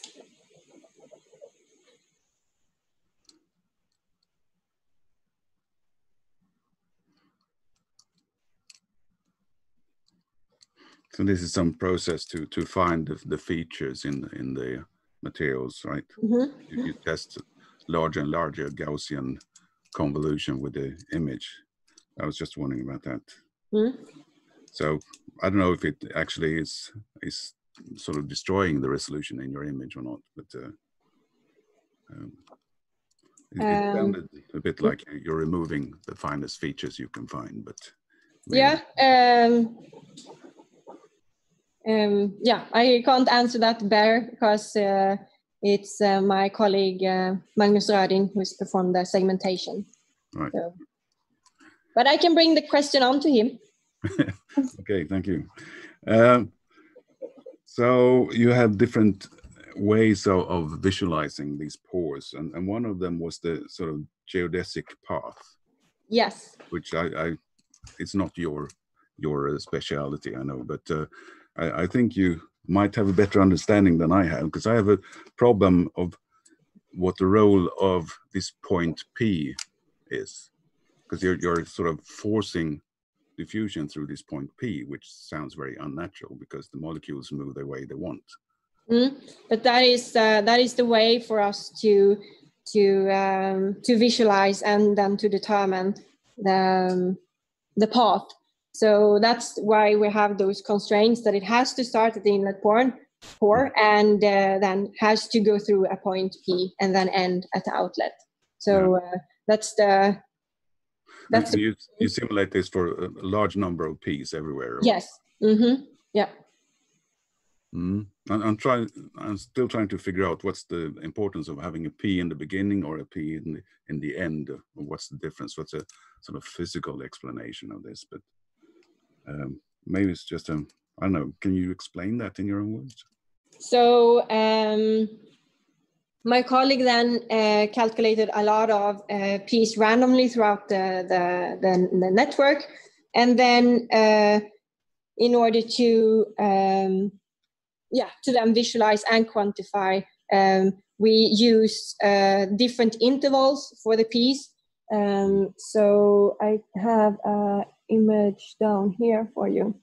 So as you can see here, we have the geodesic path. So for the shortest path, we have P's, paths passing through the point P in this area, and then the shortest, and then intermediate and longest here. Right. Okay. Right. So, and then you have the so-called flow chart, or the geodesic channel strength, which you extract from this. So you get these small red features, which you say is constrictions in the pores. Do you know the actual pore diameter in these points? Are you talking about the mass transport simulations now, or is it? Yeah, the geodesic channel strength. You know, you have these channels, blue channels. And you mean these ones? Oh, sorry, this one. You mean this one? Yeah, probably. There's some red points showing where the bottlenecks are. Maybe it's not that. Is it this one? Yeah. Let me see. I have this book here.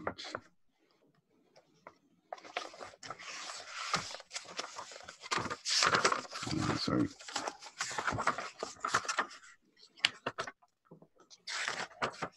Well, it's the images where you have the blue channels, and then there's some red hotspots, so to speak, in the channels, which I think it is these ones where we have high channel things. Yeah, it could be.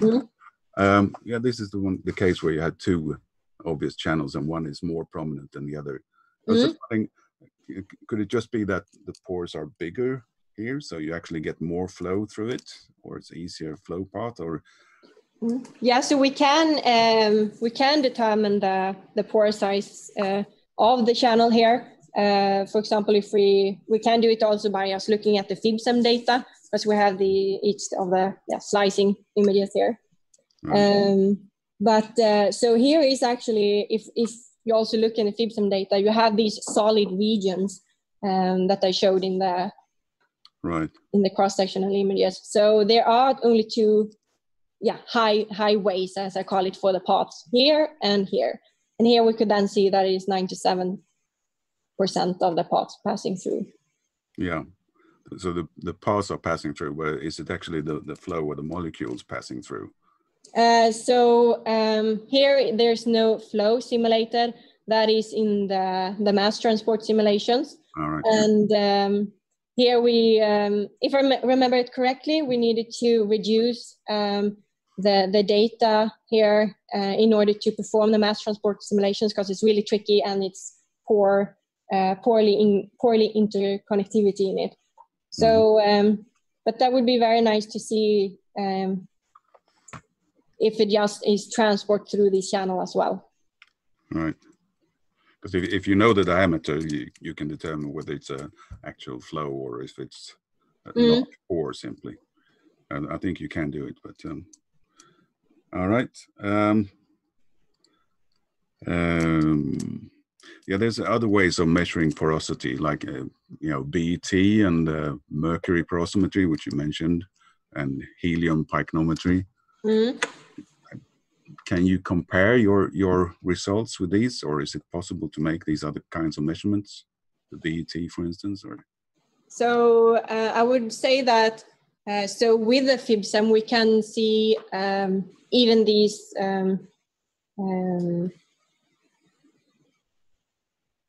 so-called closed pores However,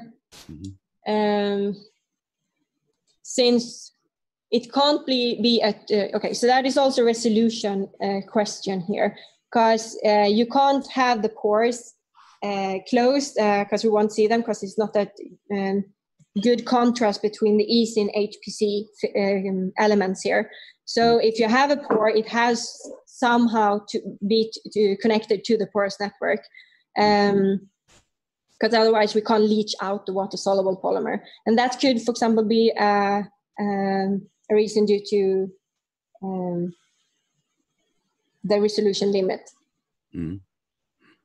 Yeah, I think it might be hard to do the BET, because my friends who are doing BET, they always ask for 1 gram of your material. Otherwise they can't make an accurate measurements, and 1 gram might be difficult to get. Yeah. Right. So you're looking at the release of this drug through the shell here. And actually we have seen, back in 2004, we sort of worked with the same problem, looking at multi-unit dosage formulation. I saw that paper. Okay. So we found something called a burst release. In, about 10 to 15% of the pellets actually show this burst release. Have you thought about this at all, or because it's a fairly large percentage that actually gives off all its active drug at the same time? So in my case, I've only been studying. I have no drug in the pellets. I only have the core and the coating. So, but that would be very interesting to try to also have the drug and then study the release. Yeah, I think it may be a factor to take into account, because what we found was that they're actually in the fluidized bed. You start coating them and some particles will stick together, and then due to mechanical, they rip apart and they form large windows, which releases all the, and when we had a drug which we could see with EDX, so we could see when these windows were opened. Yep, I think it's a beautiful job you've done. I won't keep you anymore, but thank you very much for a very nice presentation. And I really enjoyed reading the thesis, so thank you for that. Thank you so much. Thank you, Professor Wallenberg. We'll turn over to Professor Leifer from Uppsala University. Right. Okay. Can you hear me? I can hear you. Yes. Okay. Yes. So thanks for the opportunity to read your thesis. First, I have a question to connect to the voxel size. You went already into that before in the discussion. Your voxels are highly non-quadratic, right? So highly rectangular. If you look at if I look at your image pixel size, which is around 10 nanometers, and the slicing depth is between 30 to 50 nanometers, they are quite rectangular. And now in this table, I don't remember exactly on which, was it page 44? Yes, yes, it was. 49, sorry, 49 table, no, it's page 44. Yeah, exactly. No, you had somewhere, you had the, well, I think it's page 49 actually. You have the tortuosity, tortuosity, but you also could take the pore size. You have measured them in XY, right? XY is your SEM image plane, right? If I understand correctly, and Z is the cutting direction. How would the value look like in the cutting direction, right? Of tortuosity and pore size, because the voxel resolution or the voxel-based resolution is very different in the Z direction, right? Did you do that? Did you also calculate this tau, the tortuosity, or for Z direction? I can't remember right now. No, I don't remember for the Z direction. Yeah, it would be interesting to know, because that could give you directly information on how the resolution in the different directions, because the resolutions, of course, in this case, it's voxel size limited, right? It's not resolution limited by the SEM. So and also, so the interest also here is in especially in the Y direction, because that's what we think. Yeah. So then in the bottom, then should be the drug, and then the body side. So it should be the transport direction. Sure. Understand. Yes. But yeah, of course, I mean, the Z direction maybe has not so much importance, but of course, you're working in a three-dimensional model here, right? So yeah, of course. It has an importance, right? Yes, yeah. So, right, yes. Good point, thank you. Then I still didn't understand that. I mean, Rainer was discussing quite a bit around that. So you have the geodesic path. Yes. Length, and then you make your diffusion model, right? But your diffusion model is not based on the geodesic path length results, right? It's an independent model based on the Boltzmann equation, right? Yes, exactly. Yeah. Okay. And also the segmented. Sorry for interrupting. Sure. But the segmented data is also so the input here is adjusted to be able to perform the mass transport simulations. So it's right. Okay. Right. So yes. So I mean, my very simple question is, and I think it came out already a bit here and there before in the discussion. So probably the answer is no. But I would like to have a bit more of a discussion or argumentation around. If you have thought about that, could you also extract diffusion data from the geodesic path that you obtain? You mean like trying to simulate through these, for example, these paths, or? Yeah, exactly. So because the number of geodesic paths, the number of nodes that you have in this geodesic path, they have some relation to how good your liquid will diffuse through the polymer, right? Yeah. So I'm not sure if you could take this data and put it in the software where you perform the mass transport simulations. Yeah,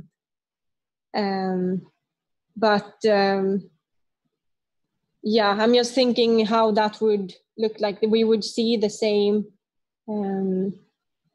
Yeah, but it would be. Yeah, I take that further to my colleagues, because I don't know that actually. It's a pure mathematical statistical model. The geodesic path, it doesn't contain any physics on the size of the pores, or so it's.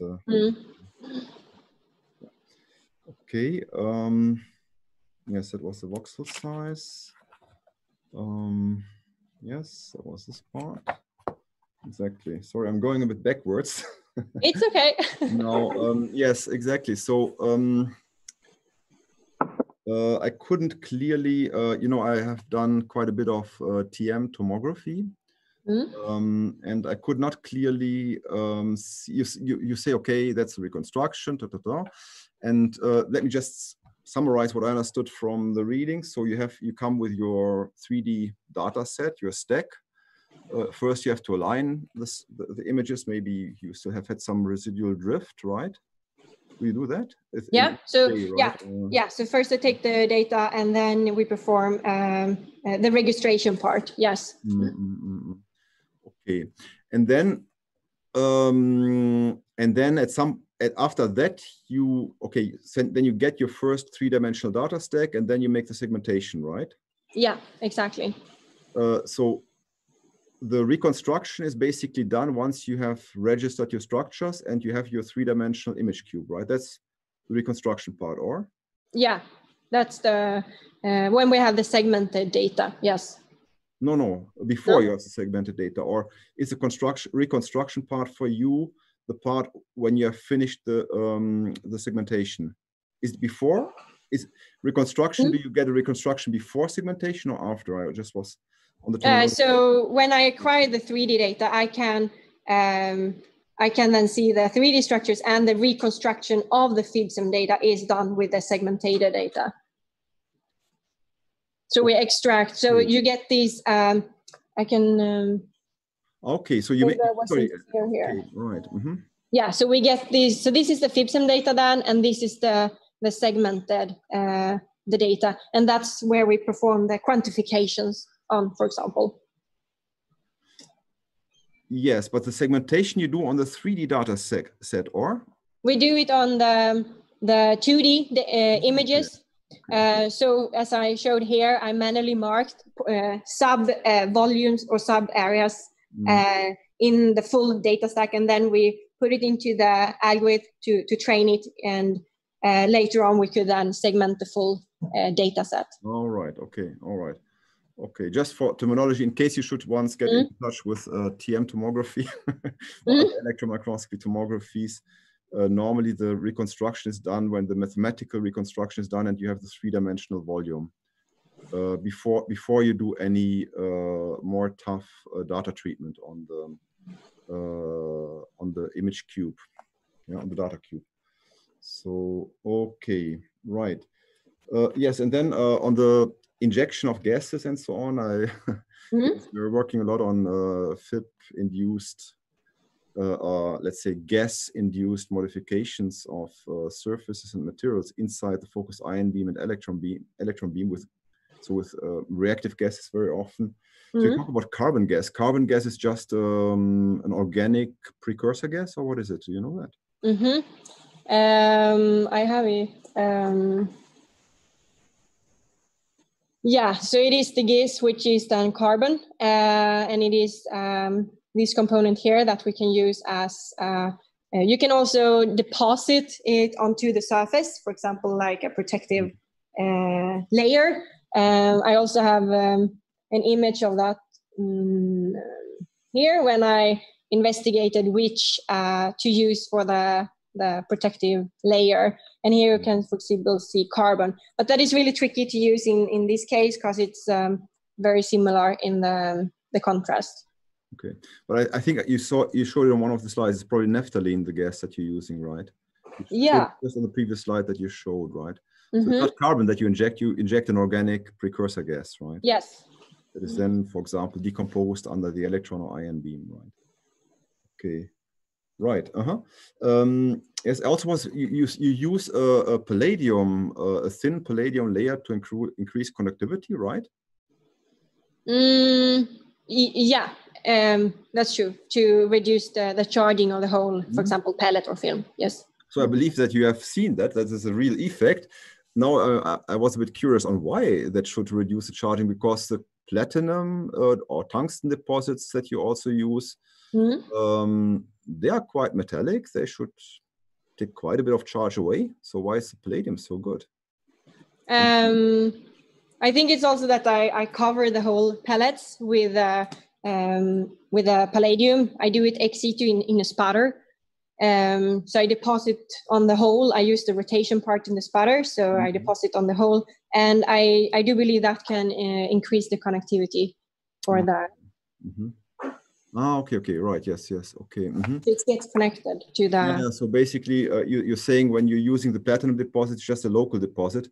Yeah. Maybe the platinum doesn't go to the bottom of the exactly, yeah, granule, and then it doesn't connect to ground, basically, to electrical ground, right? So that's with the palladium, then it's spotted over the whole pellet. Okay, yeah. I think maybe last question. Yes. So you're talking about you're searching this crossover point, right, to find the best point for charge neutrality of your surf sample, right? Yeah. And you say, okay, there are two crossover points, E1 and E2, right? What is the reason why you have two crossover points? Apparently, of course, it's the equilibrium between secondary and backscattered electrons and absorbed electrons in the sample, right? You're looking at, why do you have two crossover points there? So I believe that it might be, yeah, so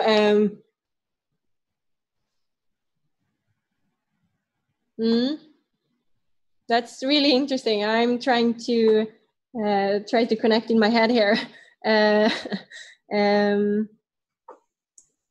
Yeah. So regarding those 2 points, I actually tried to find the other point when I investigated which voltage to use. However, I could not reach that point because it was just charging and it destroyed my sample. Okay. So I have to look further into that.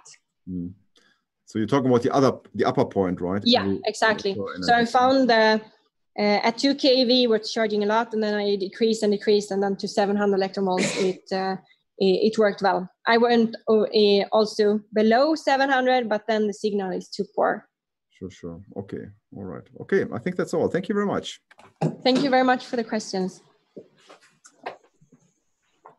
Thank you, Professor Leifer. Now, before I let in Professor Clement here, we will show up my email address on the screen here so that people who are watching this on the YouTube channel can email me any questions that they might have, and then we'll collect them on the end.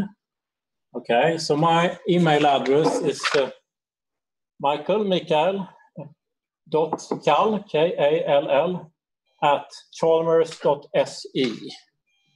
Okay, Mikael Käll @chalmers.se. So maybe you have had time now to write that down if you're interested in sending questions.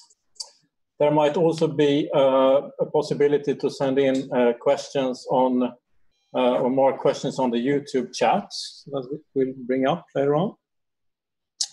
Okay, having said that, we'll see if we have some questions from Professor Clement. Of course.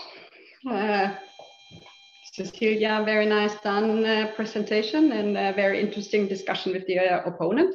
I have to start with a more unpleasant question. And I wonder why there's only one paper accepted so far. Okay, yeah, I see the question. And so we wanted to get the first paper published before we submitted the other ones, due to we explained the full methodology how to optimize the FIB-SEM parameters. So we waited, and actually the process during the review and the changes in the manuscript took 1.5 years, so it took very long time. And now it is published, and we have the second paper was just, we got the decision this night that it is under minor revision. The third paper is under review. The fourth paper is submitted. The fifth, sixth, and seventh is going to be submitted during the summer. So yeah, that's the reason behind the only one accepted paper. I had to ask, and I have to comment on how you write it in your thesis, where you then also write manuscript intended for a specific journal, manuscript intended for, again intended for. I mean, you can intend your manuscript for Science or Nature. That doesn't mean anything. Yeah, I agree with you. And so you shouldn't write that. It's a manuscript. Yes. Thank you for the comment. Yeah, so as said, that was the unpleasant part. I would like to know how much you can actually generalize your work. You mean to apply it to other materials? Exactly. That's actually what I really want to try, different materials. And I strongly believe that it can be interesting in many different research fields. I have tried on other samples as well, and it works very well. So the acquisition of the 3D FIB-SEM data can be applied on other soft materials. You're saying soft materials. What about the hard, porous, poorly conductive materials? That's a very interesting question. So what would be a hard, porous, poorly conductive material? What would that? That would mean that we need to have, for example, higher beam currents in order to... No. I mean, what material is that? What is a poorly conductive material? Okay, maybe I would say oxides. Yep. Ceramic. Yep. So highly hard, porous, poorly conductive. You basically have soft, porous, poorly conductive. So now we make just a transition to hard materials. Yes. How could you apply that technique you now have developed on those type of materials? I'm thinking of just how that could, so for example, if you have hard materials, you probably would need a higher current in order for the slicing procedure. That might cause charging effects, but then you have the charge neutralization using the carbon gas. So that might actually work. It would be very interesting to try it out. So yeah, charging is certainly a problem. Ion or electron-induced damage, most likely not. Low contrast. Would you have low contrast, like you would have in your soft material? I would say it depends on what you have in the oxide. Right. Yeah. Right. So I'm of course asking that because we have worked with ceramic materials and we have looked into porosity measurements, but we haven't used the FIB-SEM. We have used X-ray microscopy. So very interesting discussion with the opponent. I would like to hear from you, as I say, what could you do with your technique we couldn't do otherwise except for the resolution, but we used down to 50 nanometers. So your pore size, the smallest pore size you measured was, as we heard, also 50 nanometers. So, as I said, I'm not an expert in the X-ray field, but in the FIB, you can, for example, choose and select the area of where you want to acquire your 3D data. That might be an advantage using the FIB. Well, you would use the FIB to basically prepare the material for the X-ray microscopy. So that's not what I'm probably aiming for.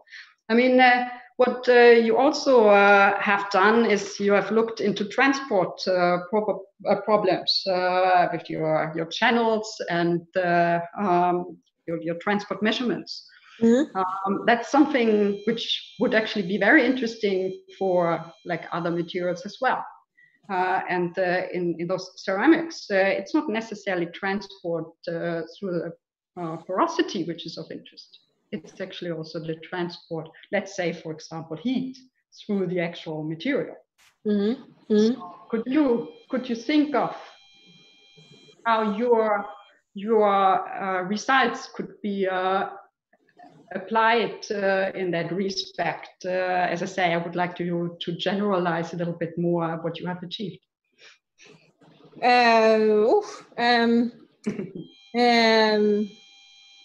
I mean, if you want to analyze the did you say heat transport in the and if you want to use the pores, then I come back to resolution, the resolution limit then, which is then beneficial with the FIB-SEM. But I mean, what about the transport and your channels and so on? Is there anything we could gain from your type of results? I mean, we have then been able to characterize the porous network, and you could then simulate the flow through the porous network. Maybe it's possible to use it also with the X-ray tomography data if you have the pore structure. So we actually have open and closed porosity because we don't have the leaching problem as you do. But I would also like to know how you can now apply your results for design purposes. I mean, now you have drug release coatings. What does that mean now? How can you make use of your results in application? Yeah, so for example, now we know that there are these larger solid regions in the coatings for example, HPC 22. And for the one with closest to the permeability onset. And that can then be used to, for example, design the coatings now. Because if we reduce the HPC content even further, the drug release is released. So we can now then both image and understand why we acquire these release rates and tailor the drug release. So would you rather go for a more porous coating and make that coating thicker if you want to have a longer type of drug release, or what would you do?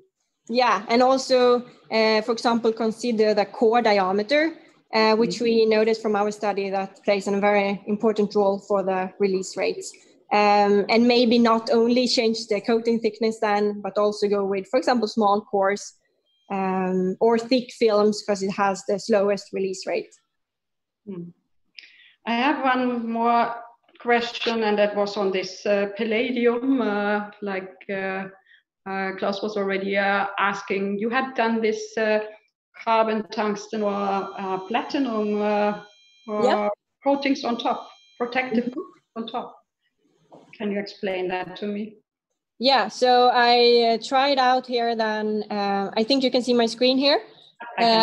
So to the left here, you can see only the palladium layer, and that is not enough to reduce the curtaining effect because I marked here. And then I also looked into depositing. So first I have palladium here, and then carbon, palladium and tungsten, and palladium and platinum. And for example, depending on what you have in your material, you can then select, for example, tungsten or platinum to increase the contrast between the protective layer and the sample. And this can be then beneficial for the segmentation part. So you can really tell, like, here is the interface between the sample and the protective layer. Would have been just the tungsten or just the palladium been enough? Oh, you without the palladium, for example. Yeah. So if I connect then back to the class, we get too much charging. So if I only deposit without the palladium, the whole sample is charging too much. So I need the palladium to reduce the charging as a first. Good. Thank you very much. Thank you very much for the questions. Thank you, Professor Clement. We have also Professor Martin Andersson here, maybe still. I don't know. Do we see you? Yes, I'm still alive. Yes. I'm just checking if you have some questions as well. Yeah, I can have a very brief. Really enjoyed your presentation, and I think it was a very interesting discussion. So, as you mentioned here in your title, that you're focusing on applications towards drug release. And can you hear me well? Or yeah, it was lagging a bit, so yeah. Okay. So I was thinking a little bit with this HPC, because you did some release studies using the HPC, right? Yes. And then you could see how much that were entrapped in the material. And in some cases, you had quite a lot of HPC that was remaining inside the structures. So if you then compare what's being remained in the structure with the total volume that you can measure based on the SEM images that you get, or the tomography reconstructions, what can you say about the correlationship between these two? We talked about the voxel size and the resolution. So what is the match here between how much remains in the material versus your total volume here? So yeah, that is a really good question. And for example, as you could see from okay, maybe I can zoom in here so you can see even better. So for this case, then when we have larger solid regions, we can also see, according to the data you're referring to, that we have less released HPC. And we haven't made that study yet, but it will be very interesting to correlate exactly how, if we can see the total porosity versus how much is leached. And that is also what I mentioned as future work. That would be really interesting to try to leach out these cross sections then to see if we can see where HPC is entrapped. As a follow-up of that, how big is your HPC? I tried to find it somewhere, but I couldn't find it. Oh, that's a really good question. I'm trying to think about that. I can't answer that. I'm. You thinking of the? Yeah. No, I can't answer that. The only thing I know that you can purchase it in various sizes. It varies quite a lot. Of course, it can. I mean, it's like a chain, right? So yeah, you're able to penetrate. Because I was wondering a little bit, and Reine was on that as well. The porosity here. What is the porosity of the solid regions? It's not easy to say, right? Because you don't see the porosity, but you could probably do it with other techniques like nitrogen absorption or BET and so on. But that would be nice to see how that correlates the total volume, or if you're missing some pores due to the resolution, or do you see everything that is of interest, so to say? Yeah. I was interested to get your opinion, and when I was reading this, it said that it should be noted that several pellets were studying using FIB-SEM images to ensure that the FIB-SEM were representative for the different types of film coatings. Yeah. So how many do you need to look at to say that it's representative, and how did you come up with that number? Also a very good question. It is more that I wanted to point out that I haven't just been looking into one pellet per batch. I've been looking into, I haven't counted all of them, but at least 10 to 20 pellets per sample. So it's just, it is not just random that the coatings look like this, because they are, that's what I mean with representative. Because what I was thinking is nice to hear, because in the title you have quantitative reconstructioning, right? So if you have them quantitative, then you could do statistics. If you start to get a few numbers, then maybe you can really show that they are representative by giving the numbers of the distributions, if there are. Yeah. Okay. Very good point. All right. Thank you very much. Thank you very much for joining and for the questions. Thank you, Martin, and thanks to the whole committee. So now we'll check if there are any questions from everybody who has listened to the YouTube broadcast. There are no questions on the chat, and I will now check if there are any questions to me on email.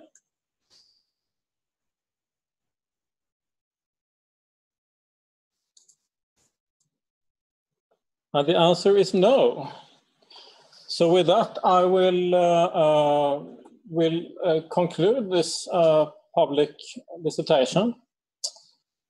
Thanks everybody who has participated. Thanks everybody who has listened.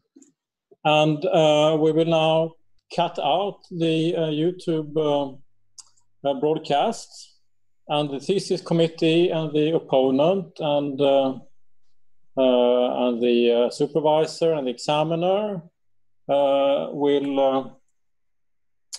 will gather together to take a discussion and then a decision on the outcome of the thesis.